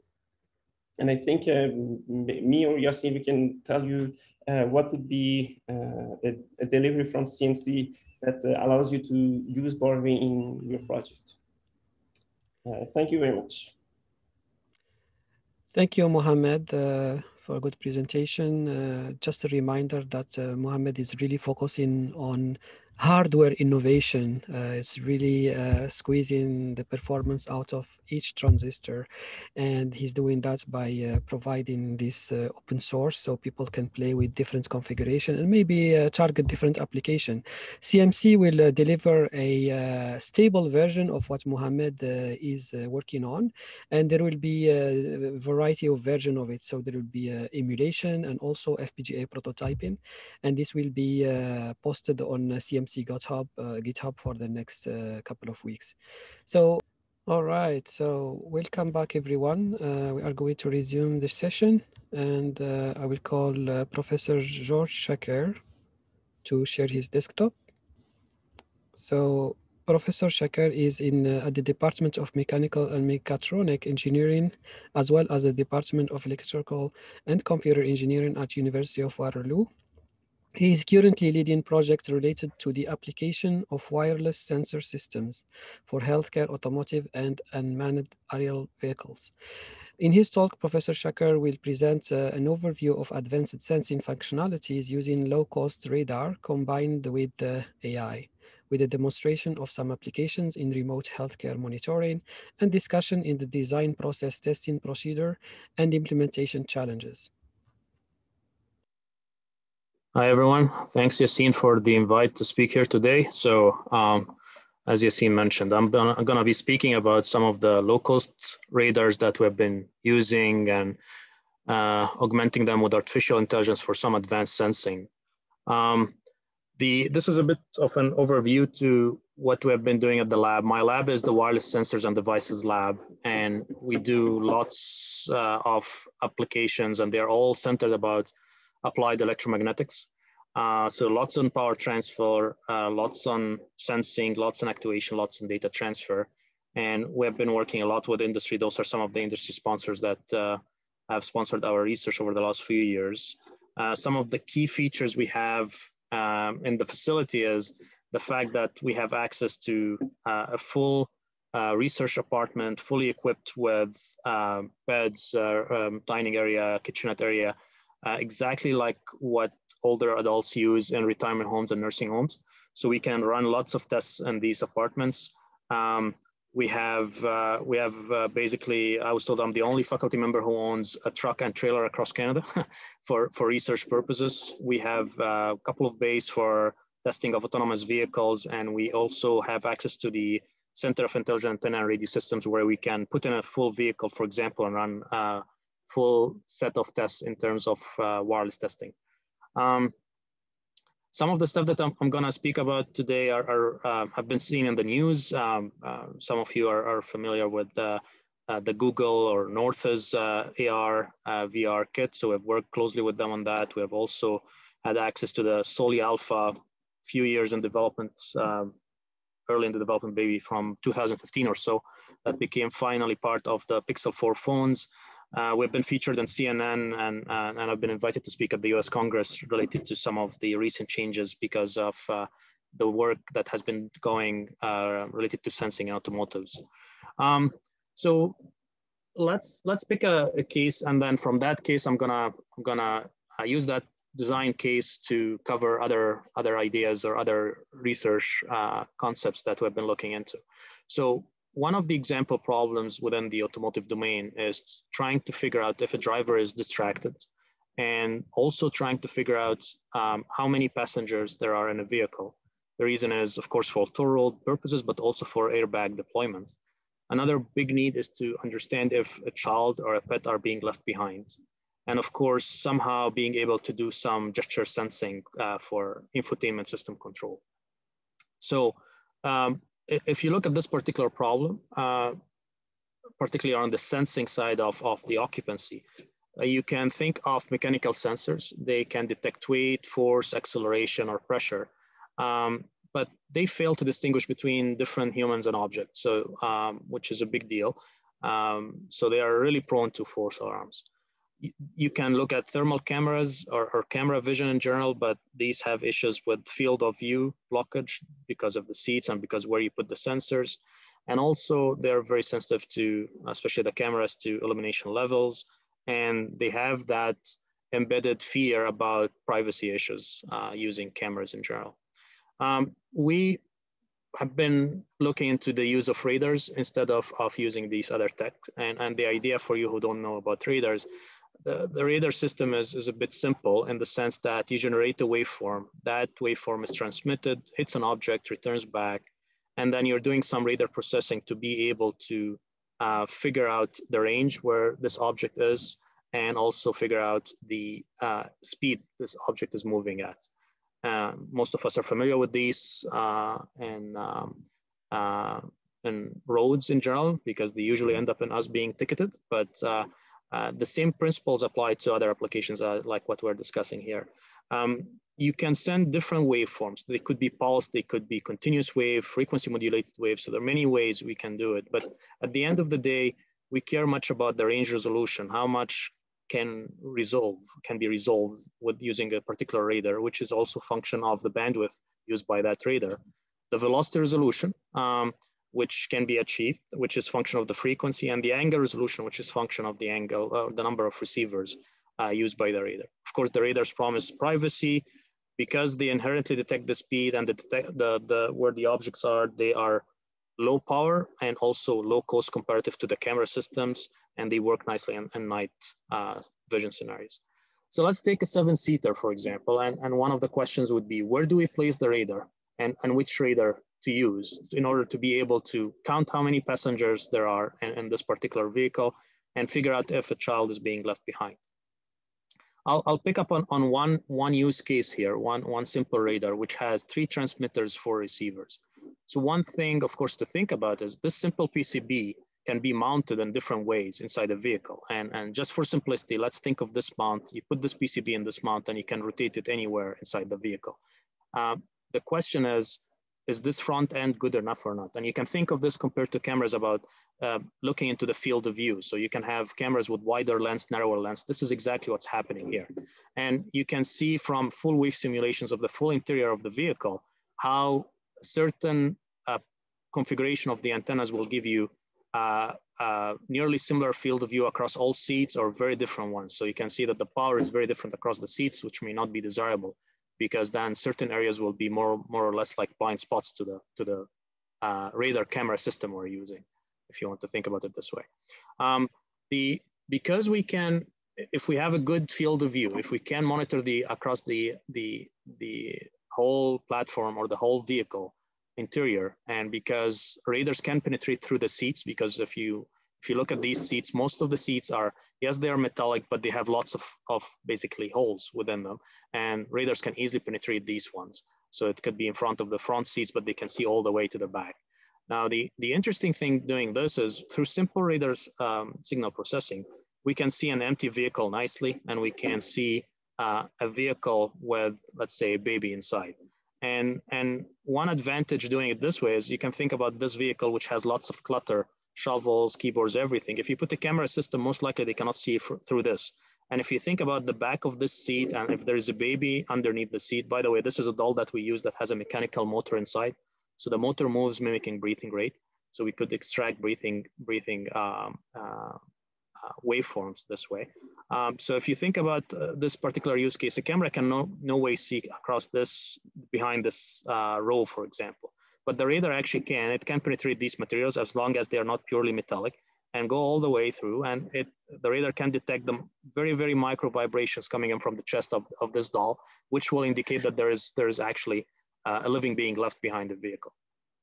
One of the issues that the radar cannot do, though, at this point is figuring out if this is actually a child or an adult. Because if you want to sound an alarm, if a parent leaves a kid or a child behind, you don't want to sound the alarm if a person decides to sleep in the back seat and they're adult, they don't want to exit the vehicle, they just want to sleep for a while, right? So this system is going to detect the breathing rate, but it cannot tell if this is a child or an adult. And that's where we started thinking, okay, we have to do maybe something a bit different there. And looking at the other idea on the counting as well. So how many passengers there are in this particular scenario. And again, using the same camera radar system and using standards off-the-shelf algorithms available now, signal processing algorithms for radars, you can see that these ones are getting confused counting the people. Sometimes they are thinking there are 2 passengers, 3 passengers, 4 passengers, and sometimes 5, although we can clearly see there are 5. And the issue is related to the angle resolution of the radar. Basically, the radar can't resolve accurately the last 3 passengers there. So they are sometimes thinking they're 1 big passenger, sometimes 2, sometimes 3. One way to solve this, of course, is to go and basically, instead of using this particular chip with the 3 transmitters for receiver, you do a cascading of those. That will give you 12 transmitters, and so basically you're adding 1, 2, 3, 4. So 4 chips, yeah, you multiply by the 3 transmitters, and then you have 16 receivers. But then all of a sudden you can have a very, very large number of channels to have a very, very good resolution there.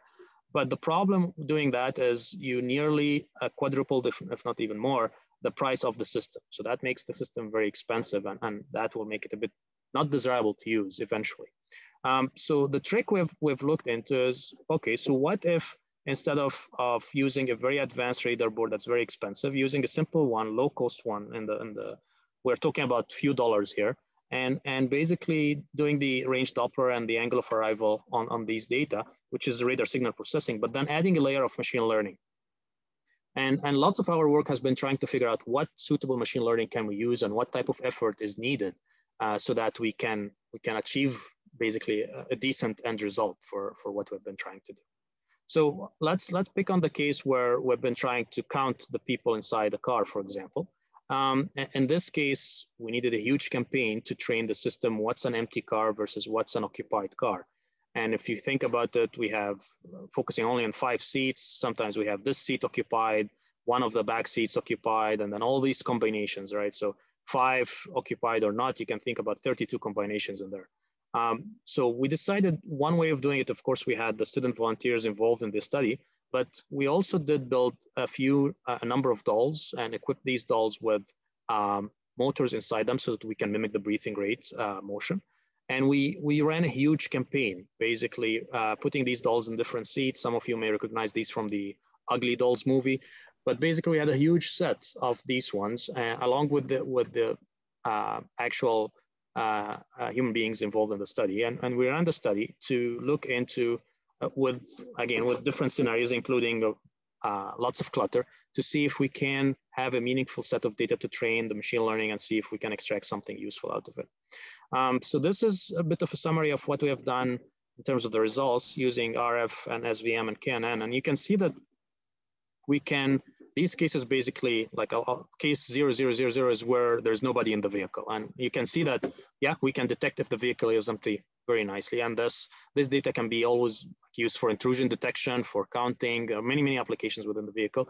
And the platform cost itself is really very low cost.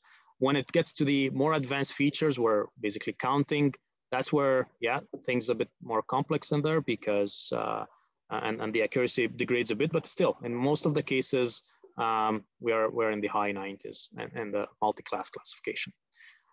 The same idea can be applied to distracted driving. And basically, again, if you move the system from the back of the vehicle and put it in the front of the vehicle to monitor the driver, we can do an extra step there. And instead of just detecting a simple breathing motion of the driver, we can try to do some type of imaging.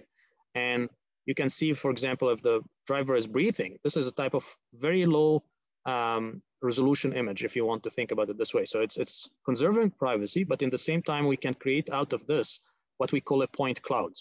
And that point cloud is what we feed into the machine learning algorithm to see if we can train it to recognize if the person is looking forward or sideways, for example.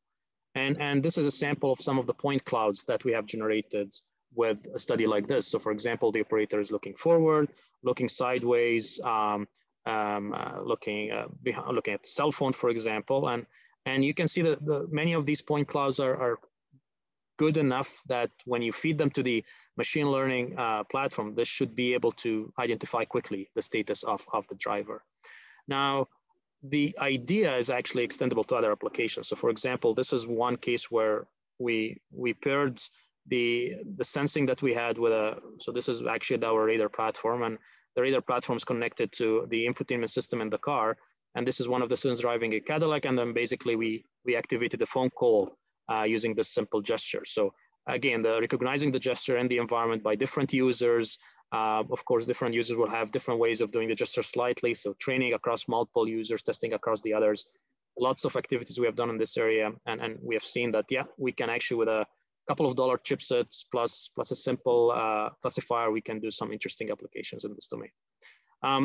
And the same principles we have been doing and these problems that I described, we have applied to other applications. So to vital signs, gait and activity recognition, identification and security applications, non-invasive glucose sensing, lots about the home entertainment systems, AR, VR control.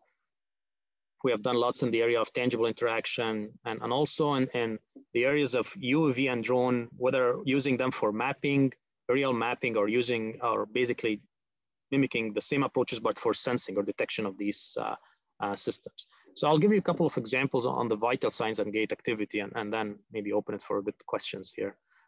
So in the vital signs, exactly what we have done with the dolls, but expanded it a bit. And we have done it where we could look into, for example, on older adults, and instead of asking them to wear all these wires, which is actually standard in lots of the tests nowadays for sleep clinics, for example, we can use our radar system mounted to a ceiling, no wires, nothing involved. And here's some of the data that we generated on breathing and heart rate, and very similar to what could be extracted by some of the gold standards. Now, when you think about sleeping, typically people tend to, like their partners, and there were two persons. So can we use this system to monitor two people? And can we take it away from the more deterministic breathing rates and heart rate to adding more machine learning value there, where we can actually extract not only the breathing rate and heart rate, but also the position of sleeping, for example, right? And which is very valuable in bed sore detection or monitoring or on a warning system. And this is one of the cases we had where we had two of the students and we asked them to sleep in different positions.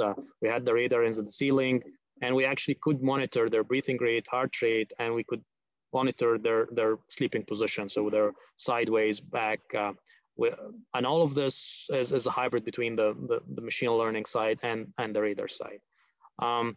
Of course, multiple people monitoring at home is very important nowadays, and especially with COVID and such. So being able not only to monitor the vitals, but the activity levels is very important. So again, the same system with some machine learning involved in there, we could do walking analysis. We can detect if the person is sitting idle, if they have been at home or exited the home, if they have been in the bathroom or not, how many hours they slept. So we can create this type of very important data, which is important to relate to the medical professionals. Most of the work we have done, we have been focusing on relaying the data to the clouds, because that's a simpler approach, at least to this point. But we're seeing more and more interest in trying to do this on the edge. And you can imagine when it comes to privacy and only sending the crucial alerts, for example, on the edge would be a very valuable approach for sure. And one of the big areas we've been looking into is how to share the data. If we're doing it all in the edge, what type of data we can share among the edge units, for example, so that we can share whatever is being learned on the fly and build better or optimize learning approaches going forward this way. So this concludes the set of the slides I have. I want to acknowledge all the team members I've had. They're all amazing students that helped foster this work very much, and I'm open for any questions. Thank you. Our next speaker, Professor Paul Chow. So please unshare your desktop, Professor Shaker. And Paul is a professor at the University of Toronto. He was a major contributor to the early RISC processor technology developed at Stanford University that helped spawn the rapid rise of computing performance in the past 30 years. His research focuses on reconfigurable computing with emphasis on programming models, middleware to support programming and portability, and scaling to large-scale distributed FPGA developments. And the presentation today is focusing on AI, on a heterogeneous platform for large-scale machine learning. It's called Algene, pronounced like the C, and it's an open framework to build and deploy machine learning algorithms on a heterogeneous cluster of devices, mainly comprised by CPUs and FPGA. Okay, thanks, Yassine. And I just quick check to make sure everybody is seeing the proper display. I've got multiple monitors, so I'm never sure what other people are seeing. That looked good. Thank you. Okay, great. Thanks. Okay, thanks very much, Yassine, and thanks everybody for coming to the workshop. I want to talk a little bit about a project I presented this last year at the same workshop at a time when we thought we were done, but a year later, now we think we're done. And so I'm going to talk a bit more about it and about some of the things that we've been doing. So let's just get started. I think with this audience, I'll probably not need to do too much here. Of course, machine learning is the big topic of the day in terms of what we're doing and in terms of the computing community. And it's, of course, being used in many places. And in fact, we've today seen a number of talks of different ways that people are using machine learning. So one of the things about machine learning is, talking about performance and energy and looking at different ways to, improve those metrics. And heterogeneity is definitely something that people are working towards. So also we can see that, it's machine learning is deployed at many different scales on many different devices. Our work has been more generally focused on the data center scale systems, or at least systems where we might have multiple devices coordinating to implement some kind of algorithm. So the way we think about machine learning is that there's a design space, and people work at various different levels of this design space. So we work on different types of devices. We work on different ways to deploy the devices and how to connect them.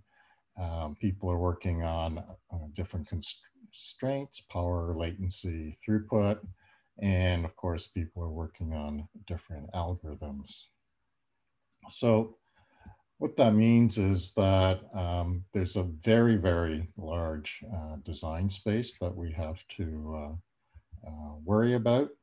And so what we want to be able to do is to have a way to explore this design space and allow people who have expertise in the various different levels to play with this design space, but yet still have a fully kind of functioning system so that they can try out things and see if the entire thing is built. So if I wanted to play with algorithms, for example, on FPGAs, I don't want to have to figure out how to make all the FPGA parts of this system work. I'd like to just work on the algorithms and then somehow magically have those algorithms run on FPGAs. And we'll see how we can do that. All right. Sorry.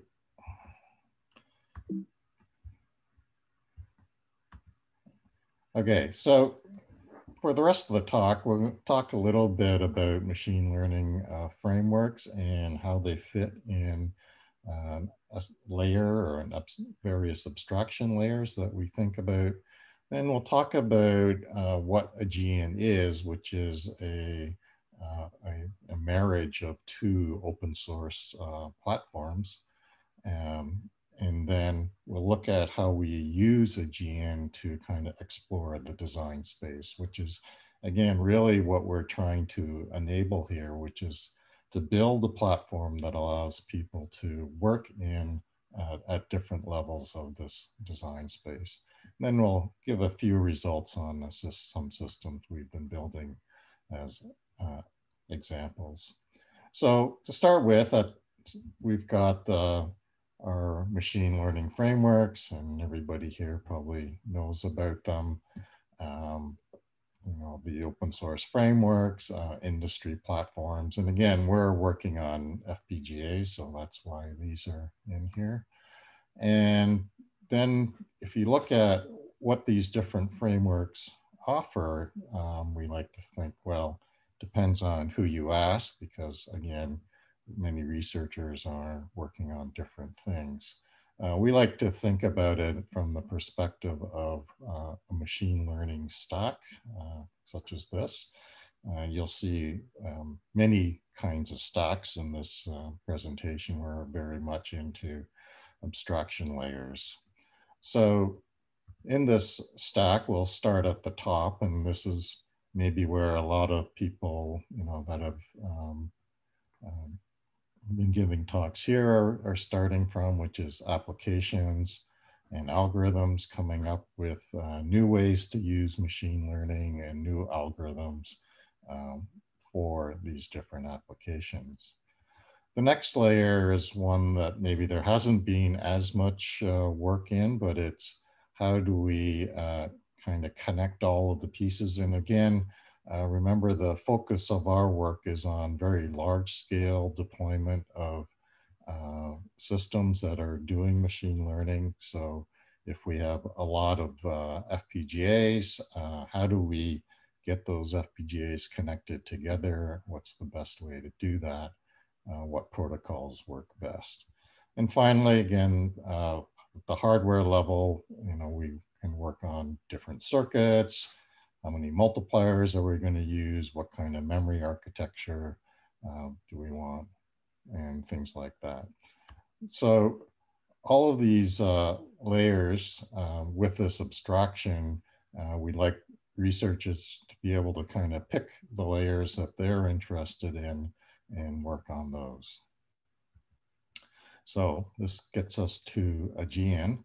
And so in my group, sort of our last big project is called Galapagos, and continuing with the theme of archipelagos. So we came up with a Qian as pronounced like the sea, but basically since it's machine learning, we've done a little play on the spelling.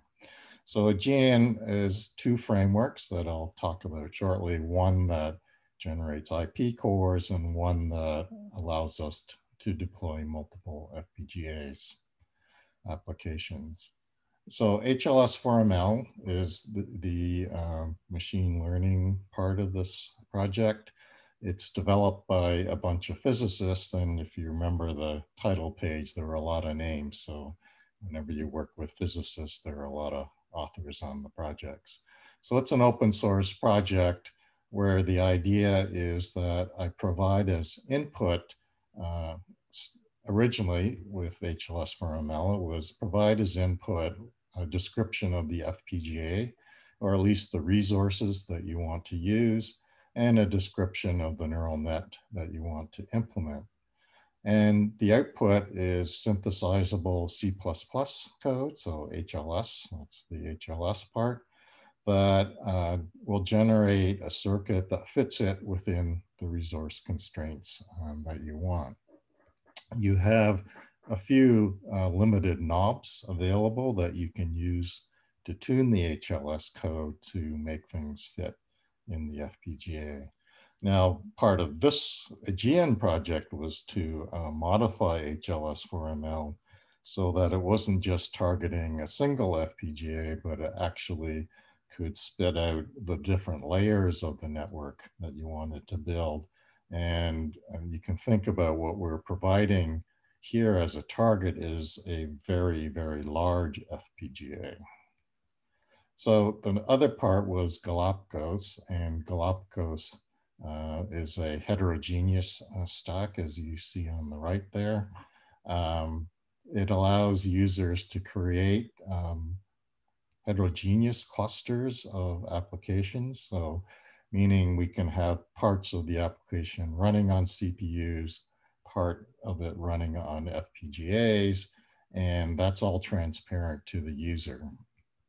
So by doing that, we can actually, in our particular case, we can generate HLS C++ code and run them as software kernels on CPUs connected in the network that we will eventually be running on FPGAs. And we can then actually say, okay, now we'll start with, say, 7 kernels running on 7 different CPUs, and then to say, okay, on CPUs 3 and 4, now convert them to run on FPGAs, and that can be done seamlessly for the user. They don't have to change their code. And also because we have a communications layer that's abstracted and that allows people in my group to work on the underlying different communication protocols. We can run exactly the same applications on top without any change. At the application layer, we currently have TCP and UDP and layer 1 Ethernet protocols that we can do. And we're also currently doing a project to look at advanced data center architectures where we're running our own custom layer 1 protocols. But again, we can use exactly the same applications. The applications are agnostic. So Qian was really, again, created to allow HLS4ML to generate circuits on much sort of virtual gigantic FPGAs. And so HLS4ML generates the IP cores. Galapagos gives us the multi-FPGA fabric. And the combination of the tool is a GM that allows us to deploy very large neural nets on multiple FPGAs. And another way, as you're listening to this talk, is to realize the ML layer is actually an application layer. And if you want to work in some other space that requires multiple FPGAs, this shows you how to do that. So with the Qian tool flow, we'll work through all of this and you'll see where the different layers are. But this entire tool flow is automated, meaning you can basically start at the front end, push a button and get bit streams out at the later end. Okay, so just kind of going through the front end is your typical ML tools that the data scientists would be working with. The next layer, we take those and input whatever model you want to develop and put it into HLS4ML, which will generate 1 IP core per layer, tuned for a particular output or particular throughput requirement that you specify. We also output up here, you'll see something about bridges, and I'll go to the next slide and explain what that is shortly in a second. Anyways, this particular HLS4ML step can take several hours, and that's because we're doing out of context place and route here to get an estimate of the resource use for each of the layers. So yeah, so there's these bridges here, and what that means is explained in this picture.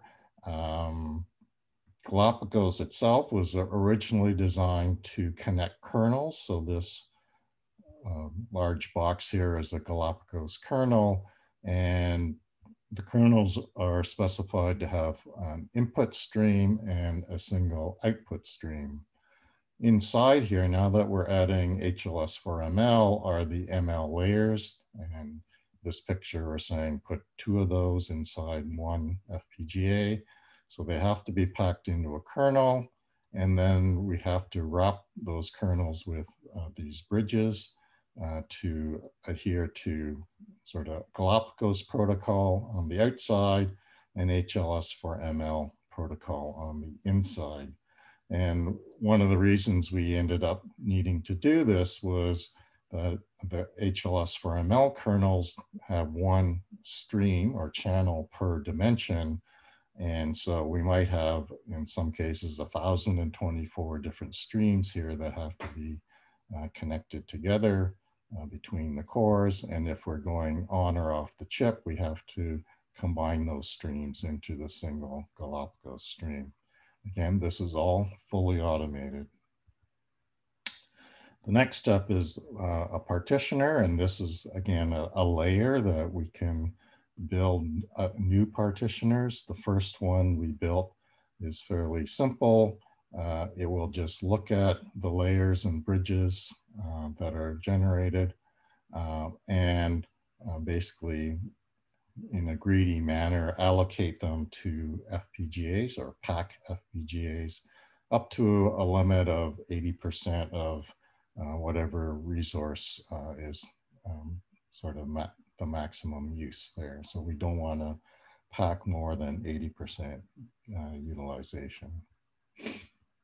And this step takes on the order of just a few seconds. And remember, in this step back here, we have the data from before where we know how much resources each of the layers is using.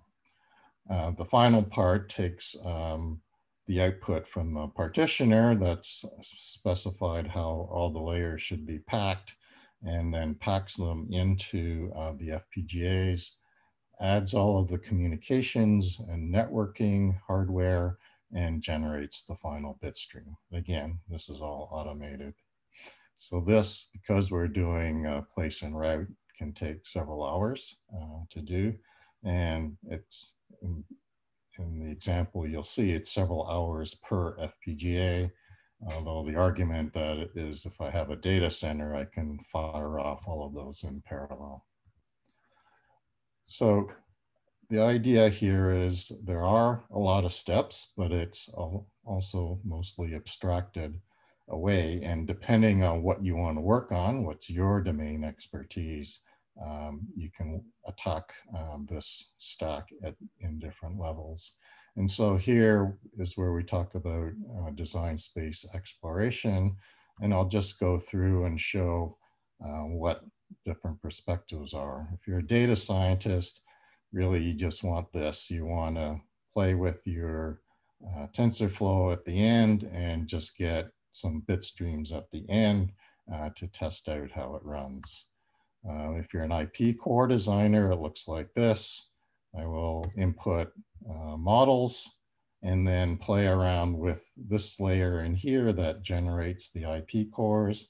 That can be anywhere from playing with HLS for ML itself or coming up with your own way to generate IP cores. And if I'm the data center architect, which is where a lot of my group is working, we are just looking for applications. So we generate these applications and play around at the back end with the communications layers, partitioning, and how we map things into a data center. So quickly, with some results, we have our own mini data center with a bunch of CPUs. In particular, we have a lot of FPGAs. This picture shows a chassis which is now fully populated with 16 of these FIDUS Sidewinder MP-SUC boards, and they're all connected through 100 gigabit network interfaces. Just a little bit about how this system is working. You can see in terms of latency and throughput, if we're connecting software to hardware, it doesn't work that well. There is some software tuning that we know we can do that we haven't worried about. More importantly, the FPGA to FPGA has very, very low latency and gets full bandwidth through the network. And again, talking to software, hardware to software, the throughput numbers we can't get because the software can't keep up with the hardware. We've been working on ResNet 50. We have 2 configurations that run at 660 images per second, batch 1.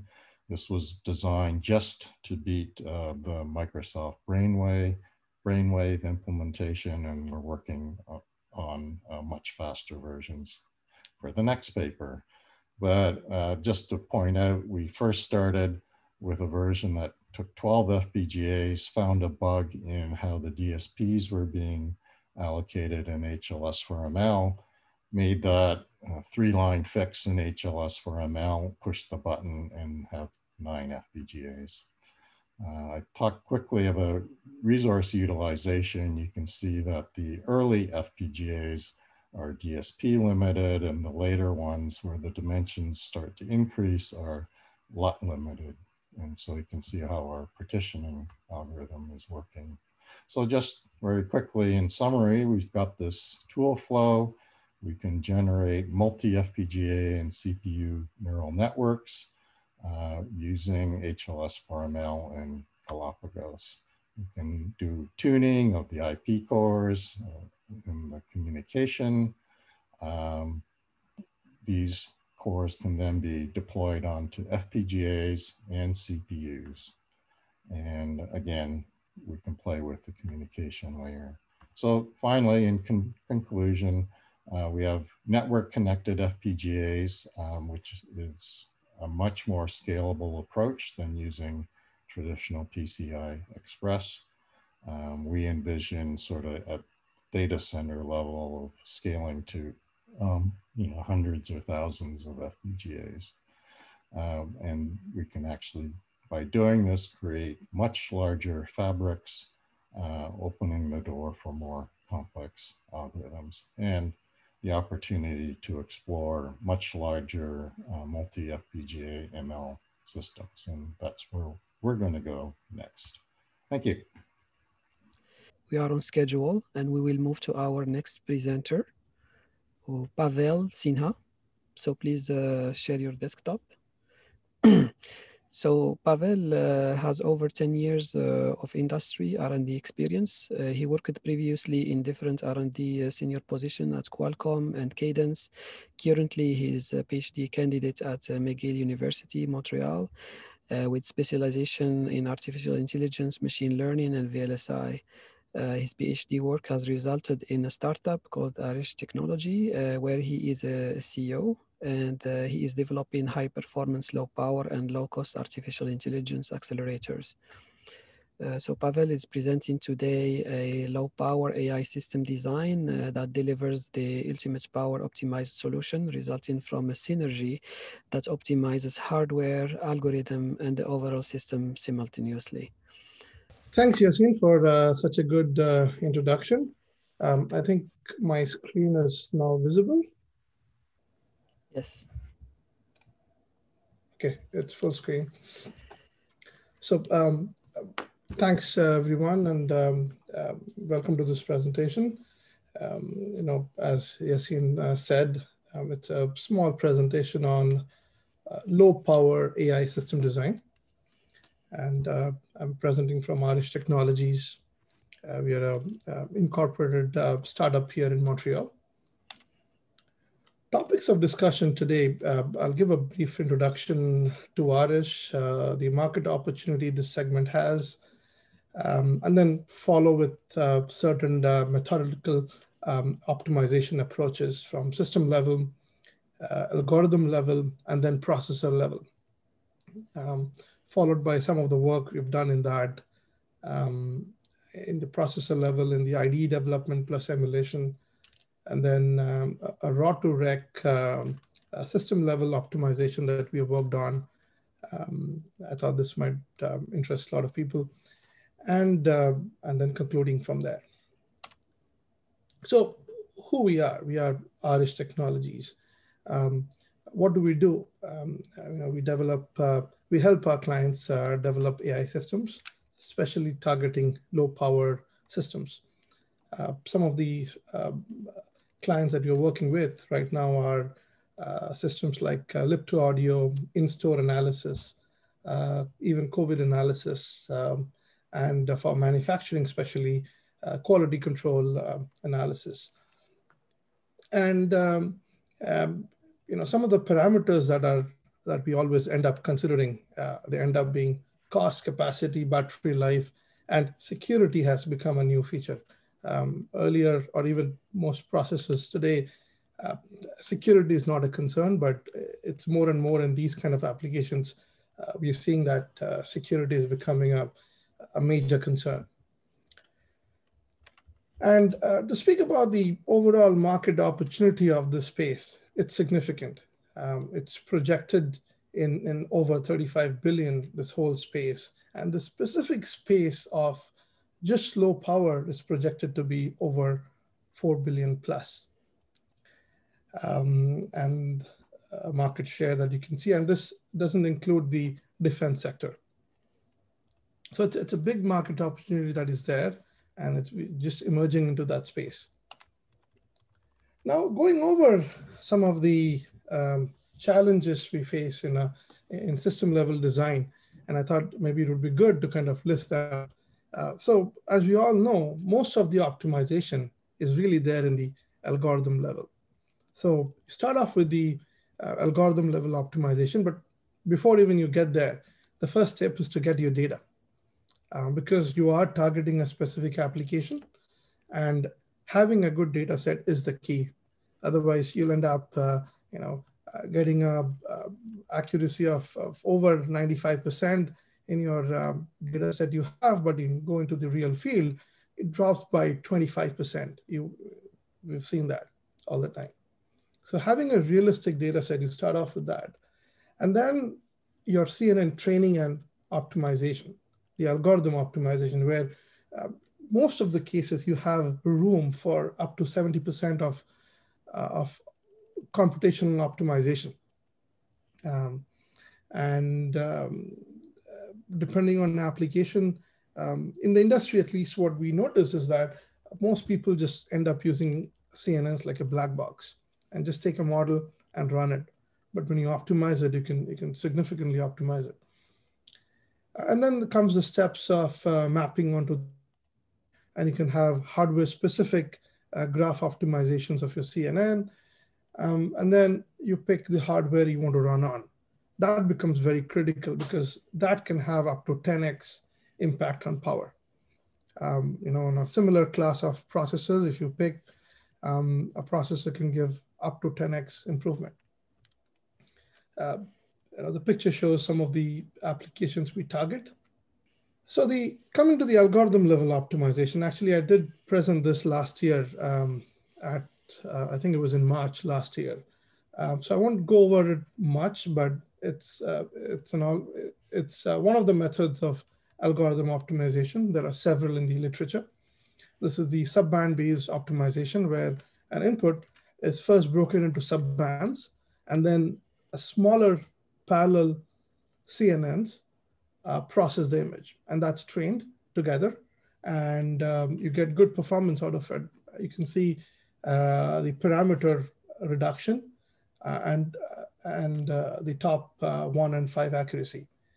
It's pretty good compared to rest. I mean, of course, there are few which are better in top 5 accuracy, but in top 1 accuracy, it's pretty good.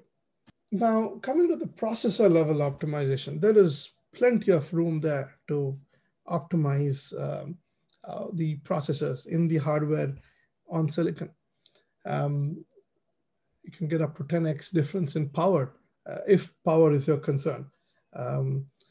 We saw the previous presentation where it was performance was, and this is a very different space. This is for reducing power. And I've compared some of these best-in-class, I would say, processors out there. They're all released in the past year and a half to 2, not even 2, I guess, mostly year and a half. And you'll see that to get a very low power, like 20 milliwatt, you can only get up to 1.5 tops per watt per chip. Actually, tops per chip, so not per watt, tops per chip, because that's important. After all, you're going to have one chip doing the task. So whatever task you intend to do, if you don't have enough horsepower, that's not the chip to pick. Now, we've been working on a processor module, and it's we should be tipping out shortly. So some numbers that I could present. I was presenting more, but then I realized a lot of it is under NDA, which I cannot disclose.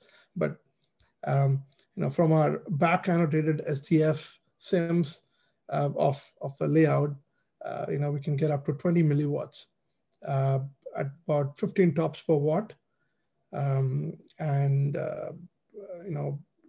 a standard YOLO V3 running at 30 frames per second. In terms of security, we are implementing the hardware root of trust protocol, which can be easily integrated with BIOS level systems or similar security level systems.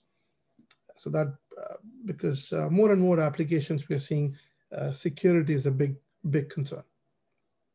And price, going to a latest node. In this case, I can't mention the node, sorry. And also in volume production, this becomes, the price decreases drastically. Also, the architecture allows for cascading of multiple processes, where if you have a big CNN, it doesn't need to be fitting into one chip, but you can easily cascade it. And here is an example of an image sensor, driving serially cascaded CNN processes running the application. So that allows you to scale at a chip level instead of inside the chip, because that can be expensive in the overall system. We also provide a IDE platform. We call it IDE plus emulation. IDE is standard IDE. It's an open source platform we took and customized it, and then it can program the hardware. But the emulation part is interesting. So the FPGA, the CNN processor that you'll be running on, you can actually emulate that even before running it on the hardware, a full complete emulation. And that emulation, you can also target a GPU, a standard GPU. Well, actually, right now, we're just supporting the Nvidia.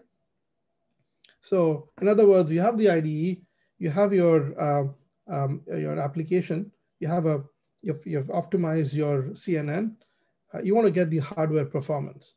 You will actually get it in hardware, bit level accurate hardware performance. And you can accelerate that on a GPU. So that's, turns out to be pretty beneficial to some of our clients. And this IDE also allows you to kind of take models that has already been developed in PyTorch, TensorFlow, Caffe, Keras, or even MATLAB, and pull it in. And because it just transforms into a graph, and we deal with the graph. Now, this is an interesting application that we've been working on. We've also filed a patent on this. It's basically processing raw sensor data directly on a CNN. So we call it raw to rec processing, a system level optimization solution, we would say, wherein instead of having a standard signal processing, image signal processing pipeline, we just take the raw data and we train it on it, so that at runtime, the CNN is just working on the raw image data. Now, the question comes, how do you train the model, right? So you need a lot of raw data. And usually all the data sets available are RGB. So you use a generative model to generate it. But you also need some ground truth labeled data set in order to validate what you generated is right, a small validation set. So typically from here, the generative model generate the Bayer pattern, and that Bayer pattern would be used to train the raw to rec, the CNN. And I wanted to show some results. This is interesting. This is the left is the, I don't know if you can see my mouse. This is the RGB. This is the fake raw, so the generated raw. And using the raw, we regenerate using the ISP, the RGB image. And this is the enhanced version of the fake raw. So that, because the reason it is dark, because Bayer pattern is 1 pixel per color. Actually, maybe I should explain that a bit more. So here in this image, you can see that how a Bayer pattern would look like, because it has double the amount of green compared to red and blue. And to the right, this is the image, which is the RGB that we visually see and can draw it on a monitor. But this has to be processed before you can get this processed image. So that's why it's dark. It should be, it's intended, but we kind of enhance the contrast to kind of get the details. So this is, an image that was generated well. I think this was done pretty well. Because of the generative nature of the CNN, we actually see some details being enhanced. I don't know if that's good or bad. but we do see these, which is good. I think it's kind of it's learning the ISP better than the ISP for the RGB. And then here are some images which is not so good. And this is probably because of we don't have much of ocean images, and we can see color patterns emerging from there, which is not desirable. Another one, you can see this pattern coming up from the shark. And another important thing is in real life AI systems, your cameras are going to be dealing with high resolution images, and you have to downsample it. And if you're dealing with the image by 416, that's very low resolution, or even 640 by 480 size images, and where your cameras are, like 4K, 2K kind of cameras. So you require a lot of downsampling. Then the question is, you have so many different kinds of algorithms for downsampling. And then we just did a quick study that it actually doesn't matter what algorithm you use. I mean, you do get some effect, some hit on performance here. We see that binning, okay, but binning is such an easy on the hardware. It saves so much of power compared to a bilinear or a Lang's-Joss, fifth order Lang's-Joss. Visually, you do see that the image degrading, and you feel it's going to have a very bad impact on the CNN, but when you train it with it, it doesn't have that much of an impact. Now, I understand in academic papers, 2%, 3% is but in real life, it doesn't mean much, because in the real life, their performances might be very, pretty same. It depends on the data set, right? What you're training on and what you're testing on. Some of our partners in this venture we are doing, we're working with on some standardizations and our academic partners as well, and our industry partners. And yeah, that's it. Thank you. Thank you, Pavel, very much for your nice presentation. And now we'll remind everyone that this is the last presentation is with Rick O'Connor from OpenHW Group. So please, Pavel, unshare your desktop so Rick can jump in. So Rick will present a Core 5 course, industrial grade open source RISC-V, enabling AI accelerators at the edge, and he will provide an overview of the Core 5 family, which is an OpenHW Group project to develop, deploy, execute pre-silicon functional verification and SOC-based evaluation kits of the Core 5 family of open source RISC-V cores. Rick O'Connor is a proven industry executive with over 25 years of experience across the semiconductor, compute, and telecom sectors, driving open standards-based technology deployments. Rick, you are up. Great. Thanks, Yassine. I'm assuming that you can hear me. I'm on the air. I'll go full screen here. I can hear you very well. All right, very good. There we go. All right. Thanks for the intro, Yassine. Maybe just to set a little bit of context for those of you that don't know me. I'm the CEO of the OpenHW Group, and we'll talk in detail about what that is here in a moment. But prior to start of the OpenHW Group, I was the founder of the RISC-V Foundation with the team at UC Berkeley back in 2014. And I ran the open source organization for RISC-V for about 5 years when I left and started basically an open source implementation organization here, OpenHW Group. So I spent quite a bit of time traveling the world and engaging different ecosystems and development communities around RISC-V as an ISA.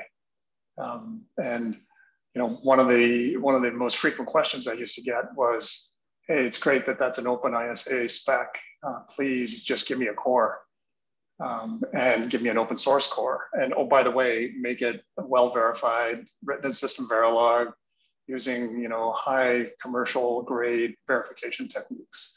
And that is really the catalyst for how and why the Open Hardware Group was created. So Open Hardware Group is a nonprofit global organization, federally registered here in Canada, and driven by the member community organizations, both academia and commercial, as well as individual contributors, to create an environment for hardware and software designers to collaborate in the public domain on the development of open source cores, the related IP to use them, tools, operating systems, and various software. And in particular, this family is in this community is branded Core 5. So that's a roadmap, if you will, of various open source RISC-V cores. So the ecosystem is growing rapidly. We really are just finishing up our first full year of operations as an open source community, and we have an international footprint with developers around the world. And you should really think about this ecosystem as trying to mimic what you'd expect to see from a commercial IP company who offers processor cores, as a commercial business. The difference being that this is community developed, supported, and maintained. They're open source, available to anyone who wants to use them, and clearly there are no fees associated with using the cores. There's no royalty or anything like that. We have very strong support from industry, as shown here. We have more than 64, close to, I think it's 66 now. Every time we put the slide up, it's out of date. Members and partners across the ecosystem. This is an example of the industry portion of the ecosystem, where we have very significant semiconductor players, systems players, IP companies, tool chain companies, large organizations, small organizations, quite a cross section of participants, as well as foundries. So Global Foundry is a member and participates in the projects that we have.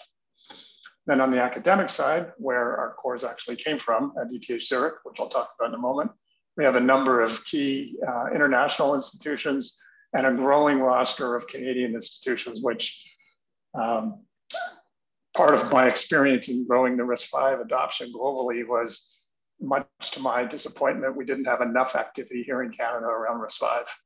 So, with my Canadian flag stamped on my heart, when the opportunity came to create the Open Hardware Group, and I was asked to do this by a number of key members in the ecosystem, I basically told them, okay, well, I'll just incorporate in Canada, and quite jingoistically, I'm interested in setting up a broader adoption of RISC-V implementations across the Canadian schools. On the partner side, we've got a bunch of key partners that help us either with tool chain or compute infrastructure, bring these artifacts to the ecosystem. So how are we structured? Just briefly, board of directors derives basically two working groups, a technical working group and a marketing working group. And underneath those working groups are various task groups. And I'll talk a little bit about the technical working group task groups in a moment, but fundamentally they drive the cores themselves, the RTO themselves, the verification of those cores, the tool chain software work to support them, and IDE work and RTOS porting and so on, as well as hardware implementations, both in FPGA emulation environment, as well as full SoC implementations. And we have quite a number of active projects in the ecosystem across all of those fronts. So down at the bottom bullet there, you can see very active RTL verification and tools work, as I mentioned before, and many more projects in the pipeline. So in the technical working group, this is chaired, think of this as the R&D of the organization. And this is chaired by Sebastian Ahmed from Silicon Labs and Jerry Zhang from NXP. And it's really the R&D, as I said, our engineering organization department of the whole ecosystem. And this group oversees the projects that are underway in the various task groups that I mentioned earlier. And to make it easier to get up and running, we partnered at the very beginning of creating Open Hardware Group. We partnered with the Eclipse Foundation to leverage their engineering release methodology such that we authenticate every contribution with the GitHub ID of the contributor, where it came from, where it's been, who that contributor is, so that we can increase the quality, not from a bug standpoint, but from an open source cleanliness standpoint, if you will. We can increase the quality of all contributions that come from any contributor, be they an individual or from an academic institution or from a corporate contributor. So in the cores task group, and this is where it starts to get more interesting, we'll talk about some real technology. This task group is chaired by Ariane Denk from Silicon Labs and Jérôme Guérin from Thales Research and Technology. And what really got us started was the contribution of two very popular cores that were developed under Professor Luca Benini's leadership at ETH Zurich, the RISC-E core and the Ariane core. And if you're familiar at all with the RISC-V ecosystem, those names are probably familiar to you. The Open Hardware Group is now the committer, if you will. We own the repos, so to speak. No, everyone owns them and no one owns them, but if you will, we are the maintainers. This ecosystem is the maintainers of these cores. And while they had seen silicon many, many times, in various academic projects, they had never been fully verified with a coverage-driven UVM methodology that you'd expect to see from commercial IP. And that's part of what the work has been within the Open Hardware Group. So that leads me to the verification task group. And this is chaired by Robert Chu from FutureWay and Steve Richmond from Silicon Labs. And this is really where the bulk of the effort has been so far in a little over a year of operating, where we developed literally a commercial quality, best-in-class verification methodology to verify these open source cores. And if you're a verification, if you have verification interests, this kind of a diagram would be familiar to you. We use a step and compare methodology against an Paris UVM-based reference model, where at the retire of every instruction that's generated, the program counter, CSRs, and state of the DUT is compared to the reference model. And it makes a big difference from a debug standpoint, how to trace bugs back into the source and get to bug closure more quickly.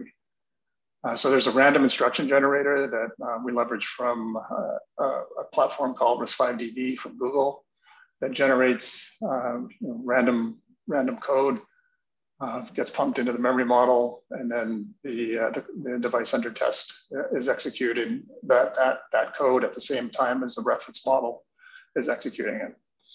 And then independent of that, we have UVM agents running to hammer it with interrupts, hammer it with debugs, totally asynchronous to the test program that's been generated to really wring out any additional bugs that might be there. And as an example, the 32-bit four-stage core, CV32E4, that we verified. This is the RISC-E core.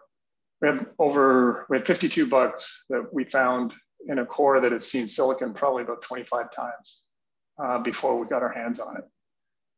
And the coverage data, this is not typically done, and certainly not in commercial environments.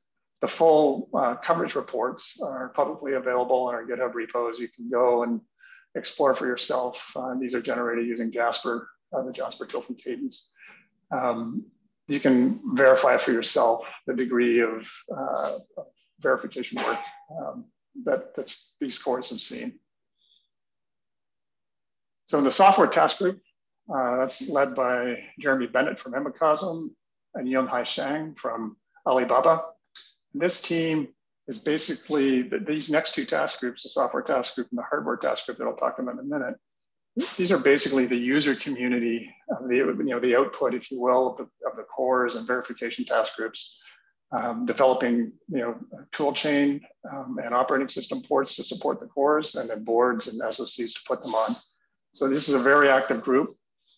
We have specific IDE work underway for both Eclipse-based IDE environments, as well as platform IO-based IDE environments. And the team is very active. And on the hardware task group, many of you might know Hugh Pollitt-Smith from CMC, and Tim Sachs from QuickLogic are the chairs of the hardware task group. And as I mentioned earlier, the role here is to support SoC and FPGA-based implementations of the cores and various IP that we have within the Open Hardware Group. So in particular, we use Digilent Xilinx-based FPGA boards, both the Nexus 7 and the Genesis 2. We like the Genesis 2 because it's big enough for, obviously for the smaller core, but also for multi-core instances of the 64-bit application processor, Ariane, which we call CV64A6. And I'll talk about that more in the context of a vector project in a second. The 32-bit core is being put into Core 5 MCU, which is an SoC that we'll tape out second half of this year. CMC is actually doing the physical design back end into GF as part of their role in the Open Hardware Group. And the intent here is that this will be a development platform that we can seed into any number of schools and the developer community overall. We'll build between 1,000 and 10,000 units and sell them basically at a small markup cost recovery kind of environment. And the cool thing about this chip is it's got an embedded FPGA array that sits alongside the Core 5 core from QuickLogic. Now that is commercial IP that's not being open sourced, but it will at least provide the opportunity to play with different accelerators and algorithms that you want to explore sitting alongside an open source RISC-V implementation. So with that, I want to talk a little bit about a project called Open Hardware Accelerate, or first Open Hardware Accelerate, not a project, but a funding initiative, and then talk about the first project that we've awarded under Open Hardware Accelerate. So this is an interesting funding project together with MyTax, supported by MyTax, where we've been awarded $22.5 million into Open Hardware Group to fund research initiatives supporting open source implementations and research around various architectures and domain-space exploration. It doesn't have to be RISC-V, it can be anything related to embedded IoT, 5G, AI and ML applications, autonomous vehicles and functional safety kind of applications and security applications. So there's a fairly broad scope of the target application of the research that we can fund. And the way this works is it's co-opted dollars with an industry sponsor, and I'll be able to show an example of that in a moment. And it's also, we have international permission with this as well, where part of the initiative is to fund research that is collaborative with other international schools. So 75% of each dollar we get, actually it's about 2/3 to 75% of each dollar that we get from the federal government needs to go towards a Canadian school. And then the other 1/4 to 1/3 can go towards an international partner. And I'll show an example of that in a moment. And this Open Hardware Accelerate funding project, or funding initiative, is managed within our marketing working group and a university outreach task group that is co-chaired by Mel Char at MyTax and Hugh Pollitt-Smith at CMC. And this task group, has an established project approval process, and we maintain a peer review committee drawing on other academics and industry subject matter experts to review new project proposals and then ultimately recommend them for approval within the MyTax system. So it's a novel research funding opportunity where we hope to create better bridges internationally as well as commercially with industrial sponsors. And just a month ago or so, we announced the award of the first project under the Open Hardware Accelerate program. And it's a joint research initiative between the very good team under Yvon Savaria at Polytechnique Montréal. And I think you heard from Hossein earlier today during these talks, as well as the team at ETH Zurich under Luca Benini and Frank Arcagnac, where they'll be taking an existing design of a vector processor and modifying it and for additional efficiencies in research with different bit widths for sensor data processing and machine learning. So what this looks like is leveraging the 64-bit core that I mentioned earlier, Ariane, which we call a CVA6. This is a 6-stage single issue in order core that's basically capable of running SMP Linux in a multi-core cluster. This core is within the Open Hardware Group now and is being maintained and verified by the Open Hardware Group. You can bring it up on the Genesis 2 platform. You shouldn't think of it as a soft core. This is a SoC targeted RTL, but we bring these up on in FPGA environments as an emulation environment, and you can bring it, like I said, you can bring it up in an SMP environment, boot Linux and explore the performance of these cores. And as this accelerator, the ERA accelerator from ETH Zurich, stitches in at the instruction decode stage of the pipe of the CVA6 and is a companion accelerator to that processor. And it implements, the original design was developed while the RISC-V vector extension was in draft state, the 0.7 state. So there's been work done to bring the core up to the current state of the draft spec, which is still a draft spec and not released, the 0.9 release. And there's other optimizations to be done to the core, which will be part of the work between Polytechnique Montréal and the team at ETH Zurich. So here's just a quick block diagram of what Ariane looks like connected to an accelerator. It's a tightly coupled accelerator that stitches right into the instruction decode, and when a vector instruction is seen in the decode stage, it is claimed and passed off to the vector accelerator. So that's the end of my overview. I'm very interested in learning about any projects that you might have that you think would be appropriate for the Open Hardware Accelerate funding initiative. If you have interest in using RISC-V cores in your work, well, as I said, the Open Hardware Group core is the Core 5 family. They're completely open source. And the program that we have with CMC Microsystems, there is no cost for any Canadian university to be a member of the Open Hardware Group and participate in the projects that we have and take advantage of all of the infrastructure around these open source cores. And that's the end of my talk, Yassine. Thank you very much, Rick, for all these details, and thank you for playing a key role in RISC-V in Canada and helping researchers in this space. I think I will bring up the agenda, and I will invite speakers to join the panel. So let me just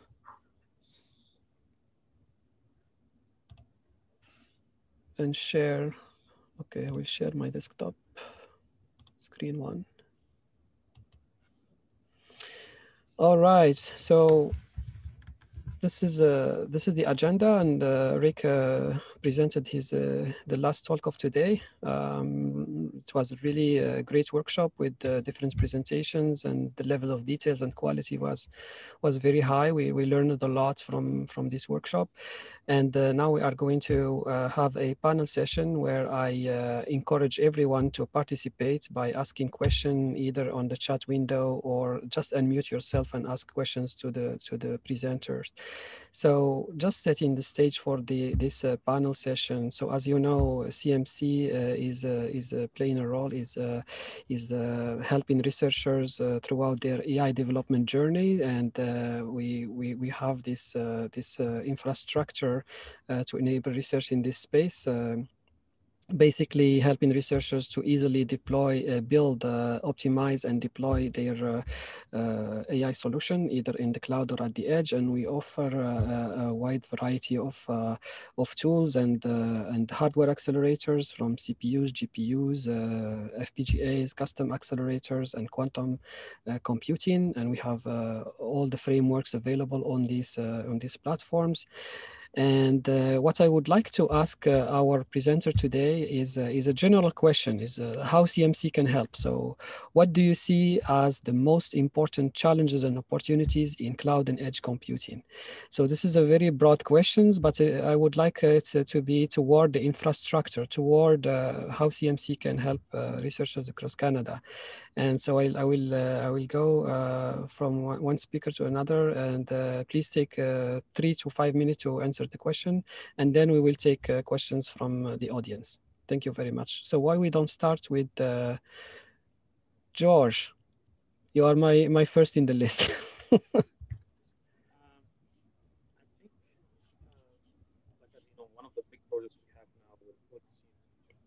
Your audio is a little bit low. How about now? Perfect. Okay.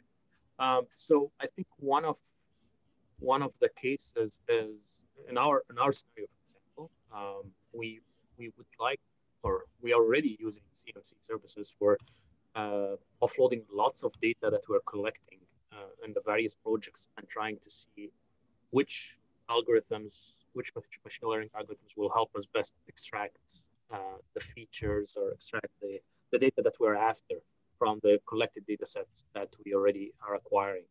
To give you an example, in the automotive applications that we've looked into, so we have now data within a vehicle. We know exactly what was the heart rate, breathing rate of every passenger during the test times. We're trying to see if there's any way we can use machine learning to extract these metrics from the data that we have collected. So the capability of training a very extensive amount of data is really a huge thing that we're looking for at this point. Rick. All right. Yeah, from my standpoint, you know, the part of the problem that we're trying to solve in the open hardware community, and CMC is already engaged in this, so I don't know that it's something new that you need to do or just keep doing what you're doing, is around making it easy for researchers to take advantage of fundamental building blocks and infrastructure, the you know, sort of the unresearched part of the infrastructure that they need to have in place, tool chains, processors they can take apart if they need to, and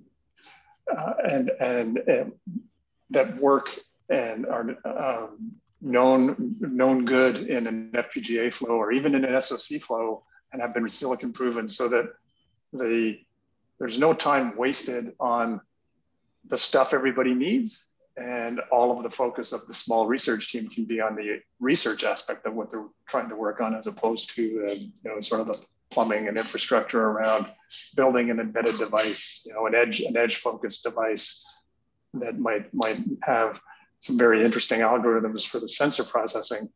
That is the focus of the research, but the rest of the, you know, controller aspect of that edge focused device can easily be shared across the whole of our research infrastructure in Canada that you support. And now Pavel. You are muted. Okay. Yes. I had a question, Yassine, that was for maybe towards CMC and Rick as well. And we are also using the RISC-V, you know, processor, and very familiar with the open source community of RISC-V. Actually, this question will come as a small startup and also as a student. The problem happens in a SoC system. You have multiple IPs, right? You have to get data into the system, data out.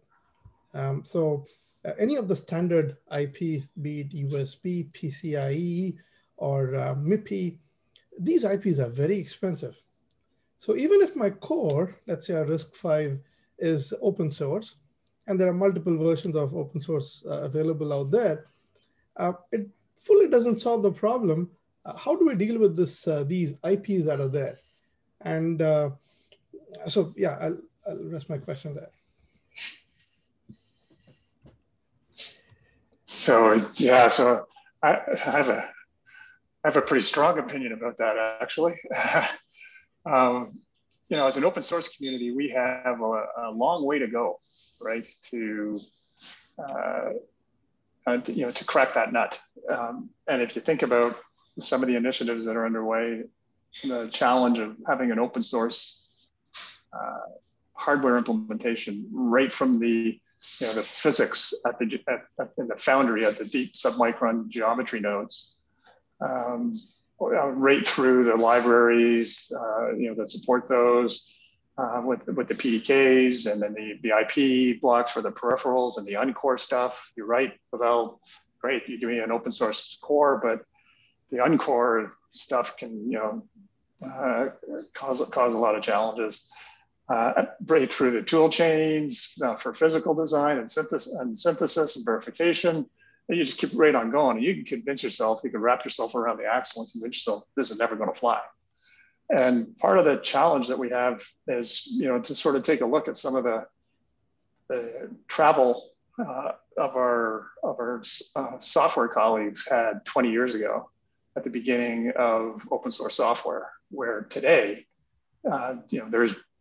there's no question about it. You don't get laughed out of the room to suggest you're going to use, an open Linux distribution in your server platform or whatever, right? It's like, you'd be crazy not to.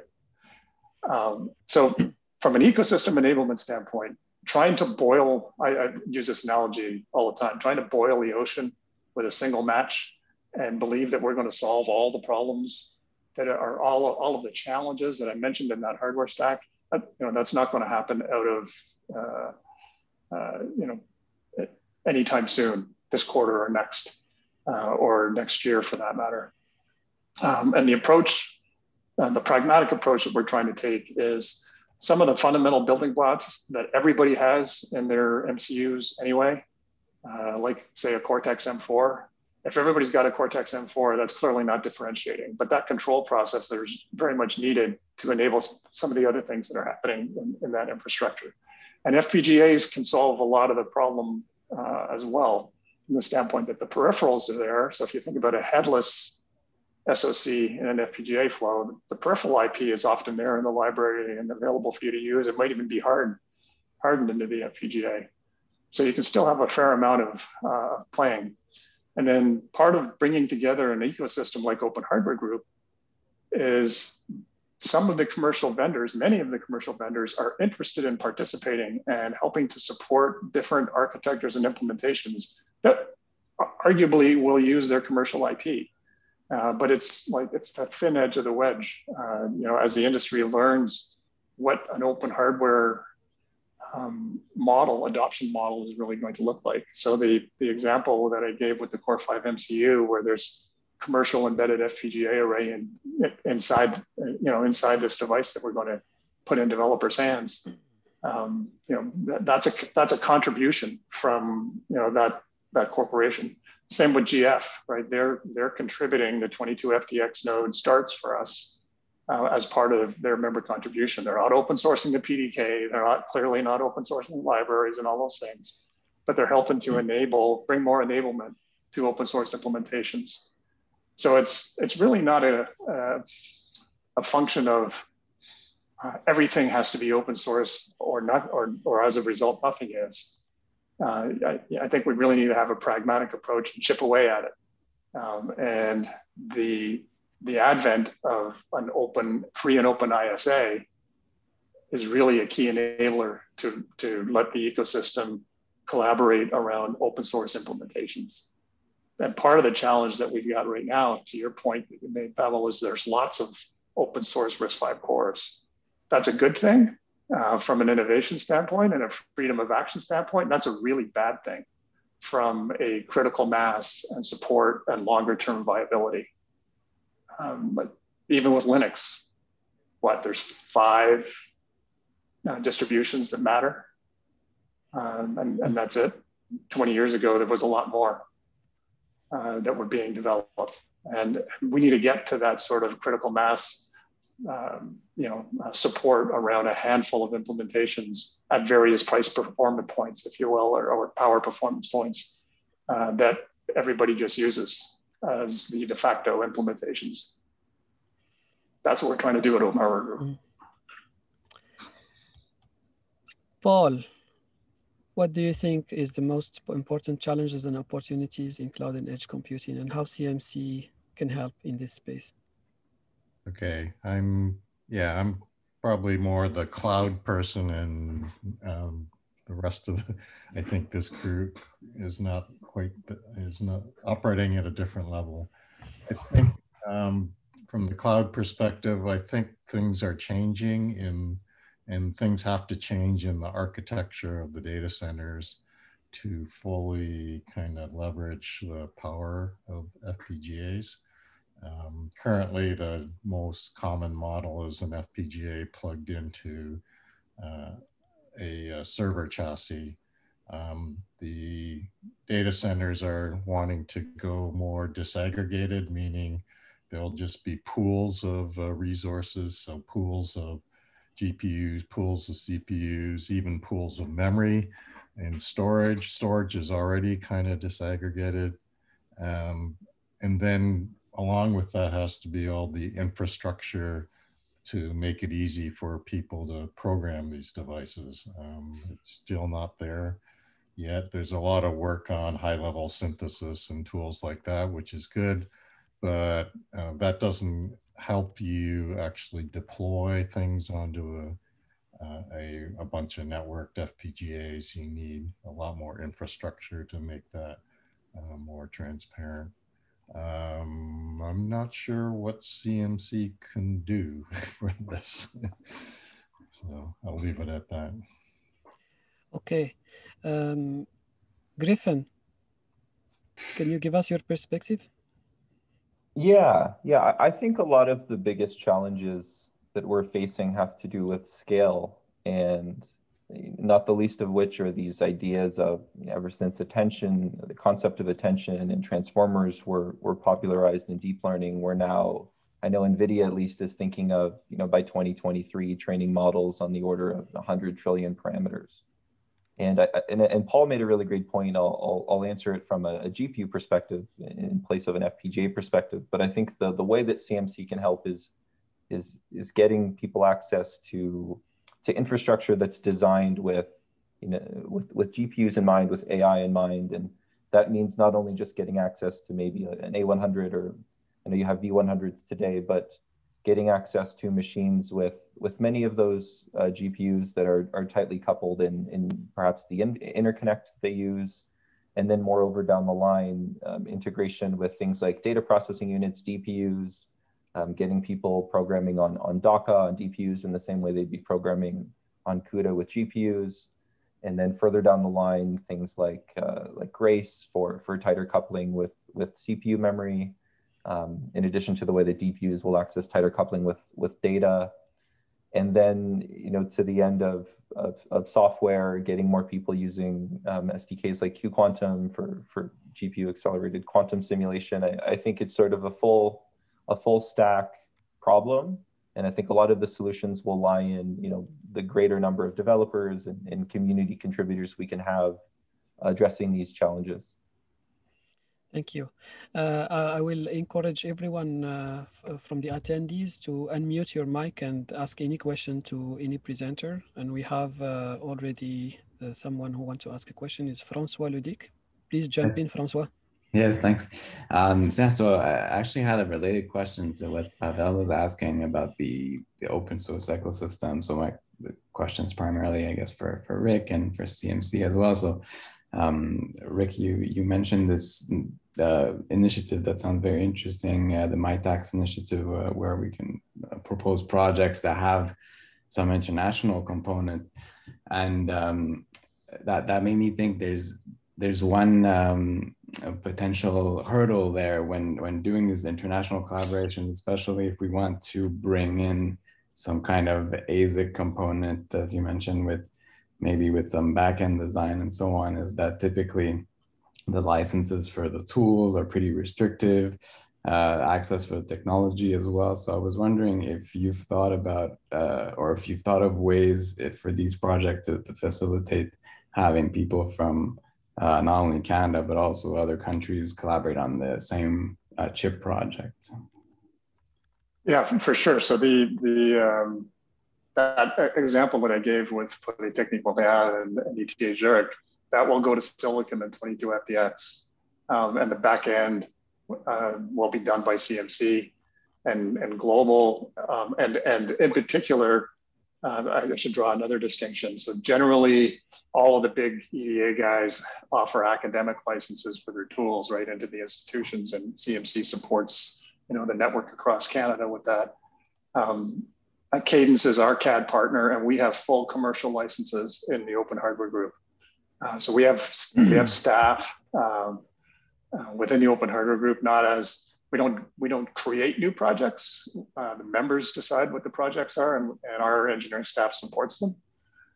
And for layouts and chip designs that will be done as Open Hardware Group projects, they will use the commercial tools, so the end device doesn't have the same restrictions, if you will, that the devices would have, from a academically licensed version of the tools, as an example.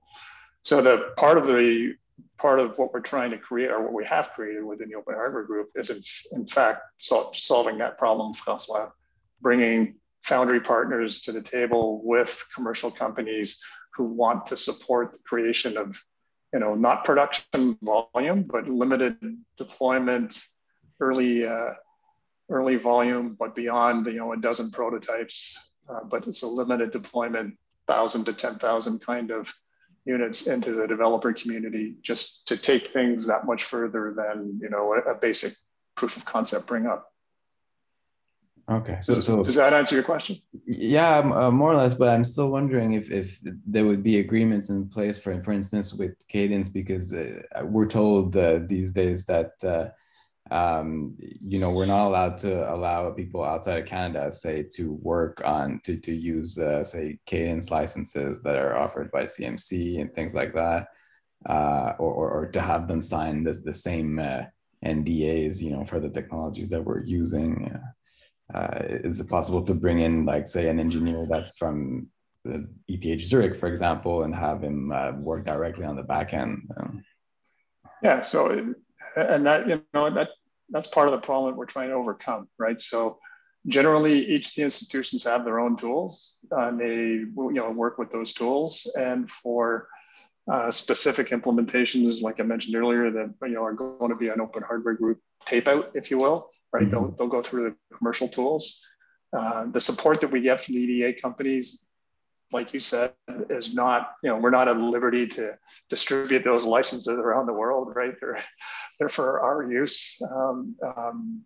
But, the fact that we've got this many parts of that, challenging, hardware stack, this many contributors to the table engaged in what is clearly open source projects, means that there's, there's a willingness for them to figure out how to support the projects that we bring forward. So, without getting in now on the specific details of your project, I'd be happy to talk to you about it. What school are you with?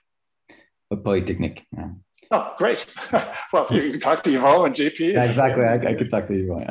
Yeah, it's all good. All right, wonderful. Thank you. Okay, merci, François. All right, dear guests, you Don't be shy, jump in, unmute your microphone and ask questions if you need to.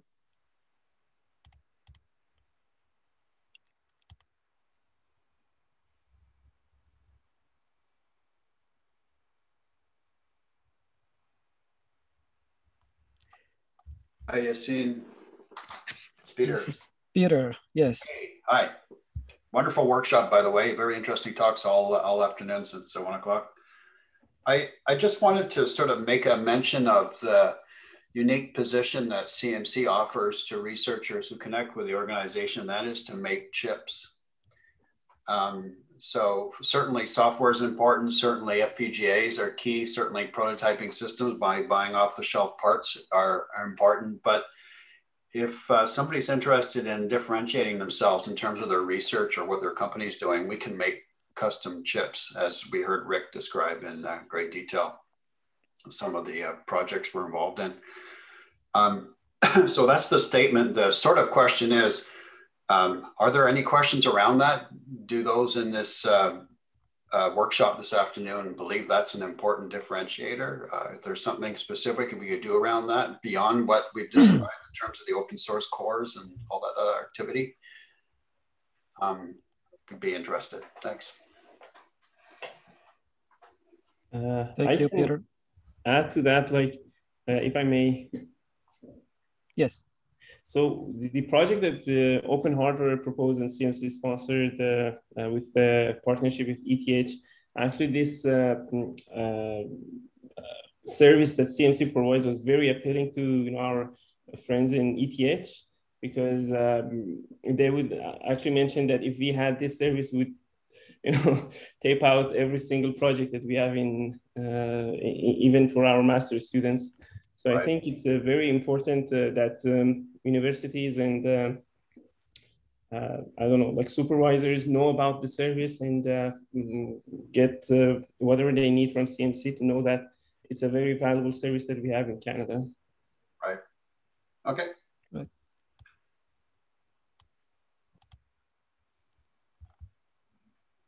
Okay, for Peter and Rick and those concerned about IP, here's just an idea to throw out. Just like you do with tools and getting kind of academic licenses, there are a lot of IP cores that are pretty critical now if anybody's going to build a chip.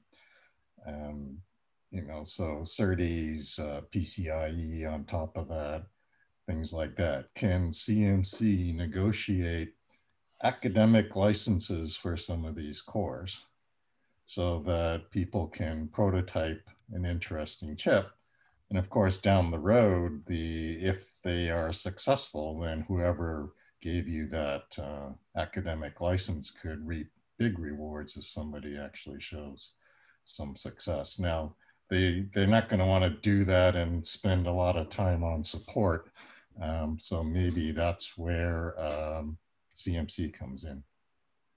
Yeah, Paul, you're bang on. And I mean, that's kind of what's happened so far with our relationship with GF and the library support and even the commercial IP from QuickLogic for that embedded FPGA array that's going to go into the MCU. But things like DDR4 memory controllers, and there's a whole raft of key enablement, IP. So the early formation of Open Hardware Group, some of those guys were interested, kind of wanted to see how this was going to play out. Clearly we've got 65 members and partners at the table. There's more and more momentum and interesting projects. The funding that we got through MyTax. So there's a bunch of interesting, sort of projects on the horizon, and that is in fact the plan. That's the intent, to get some of these commercial companies to participate, lend us their IP, if you will, with clear, production limits, quantity limits, and so on. And they're really just walking, talking demos, if you will, for their capability. And if anyone wants to commercialize, they've got to go knock on the door and negotiate their agreement. So we don't have anything to announce like that right now, but that's absolutely the direction that we're trying to take the ecosystem in. And part of building an ecosystem is making sure all the cool kids, stop standing on the side of the gymnasium and they actually come into the middle of the dance floor and they dance. So the more participation that we can get across the country from each of the institutions that are on the call, the bigger critical mass that we build and influence that we can have over some of these commercial companies, where they'll want to come and participate. Thanks, Rick. Thanks, Paul, for that. That's a great idea. Yassine, if I can add to that, what Professor Paul Chow said, we actually had CMC helping us with one of the IPs, with MIPI, without naming the vendor. We had a lot of discussions, but it did not pan out. They did not. So what they said is these IPs are very critical to them, and they would not want to give it out for research. So we had to literally find funding for getting those IPs. Yeah. Actually, it was just one IP, but yeah. Yeah, they're the crown jewels for a lot of these IP companies, and they also are easy to steal or misuse or misplace or inadvertently make available, and that scares them. So yeah. Absolutely. So that's another place that maybe CMC can firewall these things, where CMC holds the IP. Right. And it doesn't get to the universities. What happens is the universities, put in a hole, you give them a black box or something. Yeah. And you just plop in the IP at the last step. Yeah. So here's a thought or an idea that is percolating inside the Open Hardware Group, that it is even more secure than that, right? We collaborate almost commercially on a headless SoC, if you will, leverage chiplet technology, carve out the actual compute cluster and accelerator arrays and everything. There's nothing in there except for the uncore, or if you will, just the peripherals, and produce that and just have it as a base wafer or I don't know what we'd call it, but a base substrate. I mean, it's not really a substrate, but you know what I mean, a base SoC that has no compute capacity. It's a peripheral landing site, and leverage chiplet technology and reuse that landing site over and over again, and with various configurations of accelerators and coherent clusters and different compute experiments that we want to exercise. That sounds really hard, so we should do it. Yep, it's not for the faint of heart, and not the least of which is just the negotiating part to get the right people to the table. But yeah, we need to go and influence that and make that happen. I think what Professor Paul Chow said, I think if CMC approaches with that, if CMC holds the IP, because they were kind of suggesting something like that if that happens, because that is not in place, so that did not happen. But if CMC can hold the IP and gives some kind of a dummy LEF or a DEF file that we work with, at the end the DRC is clean and you just put it in, I think that could work. Okay.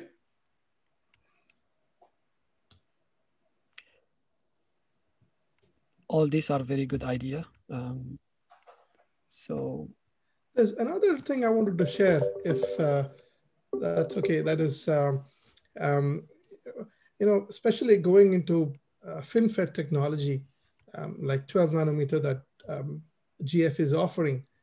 There's a big disconnect between the industry and the academics there, like what it takes to do the complete forward planning so that it doesn't come back as a rock, right? That gap, I think when I was in my undergrad, CMC had some very good latest and up-to-date material. But I think for I'm coming from the industry, I've worked on FinFET myself, taped out. But without doing that, to just start off with the FinFET and expecting to actually go through, have a clean DRC and tape out is not going to happen. Yeah, we have some FinFET training, I think, in a couple of weeks. but it's non-trivial to stage that because all of the IP concerns around that technology. But if you can make your way through all the NDAs and everything, I believe the training is in mid-May, if I have that correctly. But you're absolutely right. The FinFET stuff is difficult to use.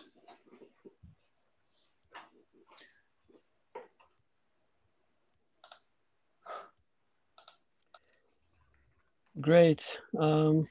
If we don't have any further questions from the audience, I would like to give a last chance to our panelists with any closing remarks or any recommendation on how we are going to organize our next workshop. Any feedback is well appreciated.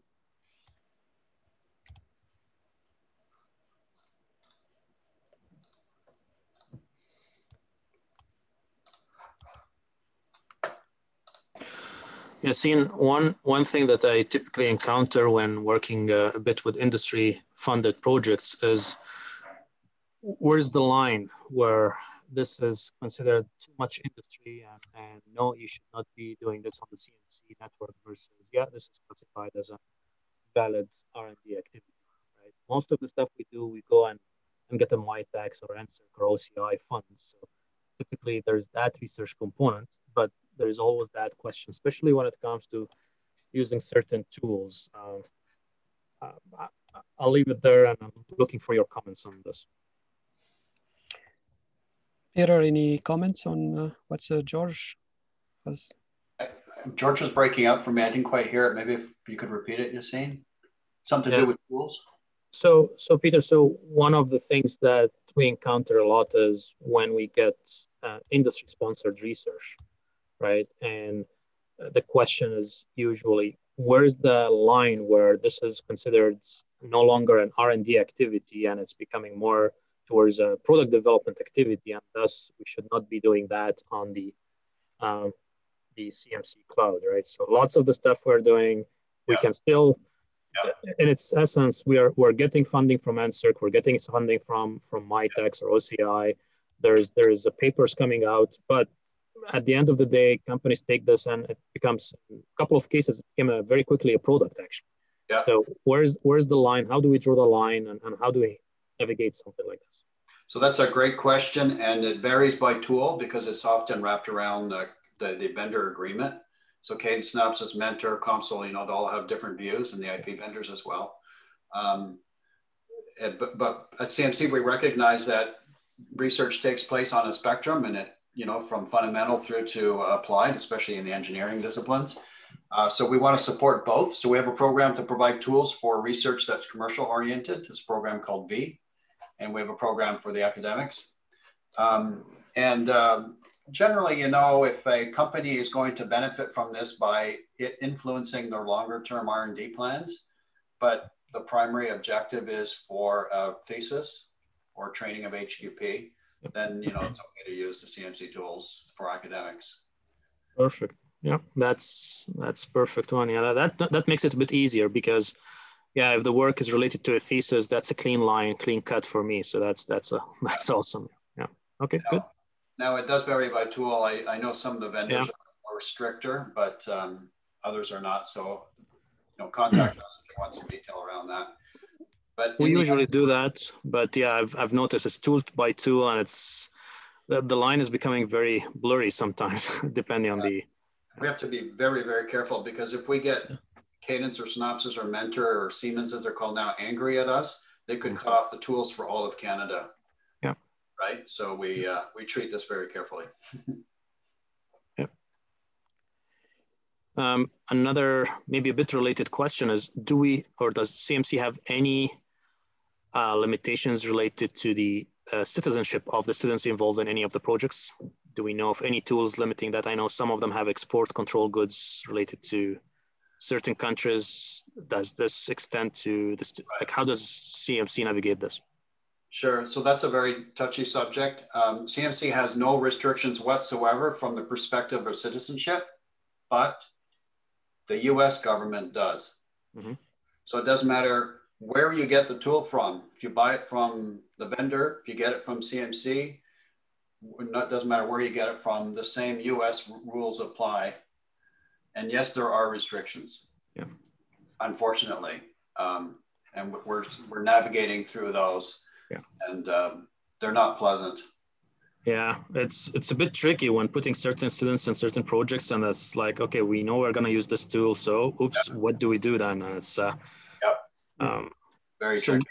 Yeah. So how, like, the way it usually works, I just add a team member to my team on the CMC lists, yeah, but I don't get any red flags or anything related to what tools they can access, what they cannot access based on their citizenship. How do we navigate this?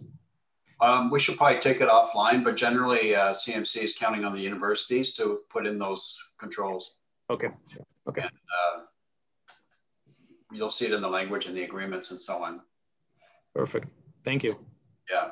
Our objective, by the way, is to make as much available as possible. So if we can, we would choose a technology that has the least restrictions, yeah, and so on, because I think it's McGill University recently published something that showed that were students from 130 countries at McGill, and they were bragging about that on LinkedIn, so I can share it. But I mean, that's wonderful, right? But we have to support that. So yeah. Thank you, Peter. Yassine, if I may, I want to bring up another project that I think it should be well considered by CMC and even open hardware. I think Rick is already aware of Skywater 130 nanometer project. And there are a lot of open source tools that, remove all these restrictions that you guys are mentioning. And I haven't seen any kind of, activity from CMC or even, universities here that promote these kind of activities with the open source tools, because it's not just, tools that are open source and not silicon proven, but actually like Google and other companies are supporting these projects and helping people to tape out these projects. And I think it's very valuable for at least Canadian universities and, startups or everyone to know and work with these tools so we would have, the experience. And it will remove all these restrictions with, CMC, with Cadence, Synopsys, and all these proprietary tools. Rick, any comments? Yeah, sure. I'm happy to chat about that. I'm pretty familiar with it. So if you're not familiar with Skywater, that's the old Cypress fabs in Minnesota. So Skywater is a foundry, a pure play foundry company. And of course, there's, as you are probably all aware, a fair amount of interest in onshoring foundry capabilities by the US federal government. So they're getting plenty of attention these days. And as Hossein said, there's been an initiative with an open source PDK around 130 nanometer node. So obviously older technology, but nonetheless can be quite useful and valuable. And a whole raft of open source EDA tools to implement those designs that are clearly less aggressive from a geometry standpoint and from a physical design standpoint. And those are cool initiatives. The focus that we have, so I think that's a very, very cool project. And I'd love for a member company in the open hardware ecosystem to see that as high value for them and want to drive projects inside the open hardware group.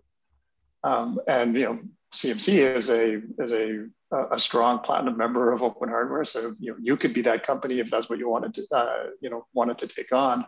But the way that we create projects, or the way that projects are created in the open hardware ecosystem, is through member initiatives, right? Like, it's not Rick doesn't decide, or open hardware staff engineers, we don't decide what the projects are. The member companies decide. And so far, no one has come knocking on the door of the 65 plus members and partners. No one's come knocking on the door saying, hey, Skywater 130 nanometer, open source PDK, and wait for, there's some if your projects qualify, there's some free wafer starts that Google pays for, and there's a lot of initiative and momentum around this project. But for me to do anything about it, it needs to come from a member who wants to, say, take one of our existing cores and synthesize it into that library and build, you know, the 32-bit 4-stage core as an example in that flow with the you know, appropriate peripherals around it and that kind of stuff.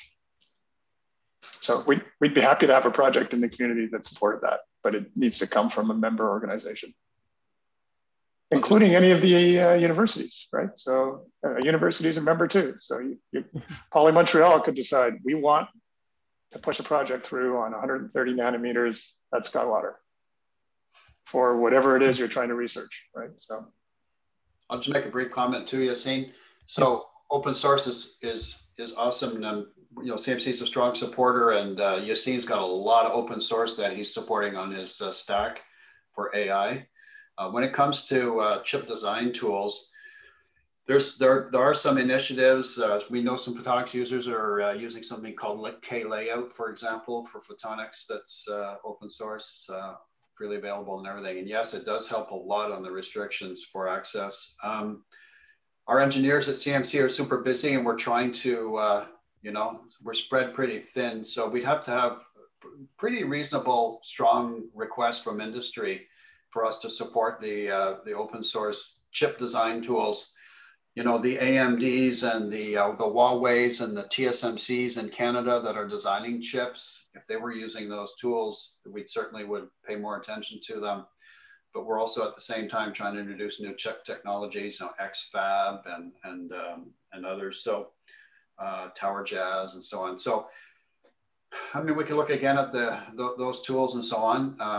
The PDK support is difficult to find, right? The PDKs and the models and so on for the devices and the processes and so on, but yep.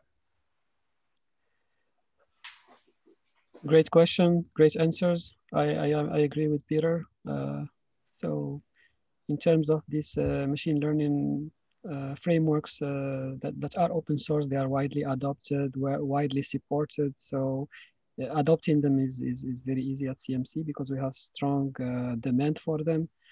And for the chip design, it's another story. So if there is strong interest, then we can consider it. It's 4:50. Is there any last question, last chance to ask questions from the audience, last chance to ask questions from the panelists?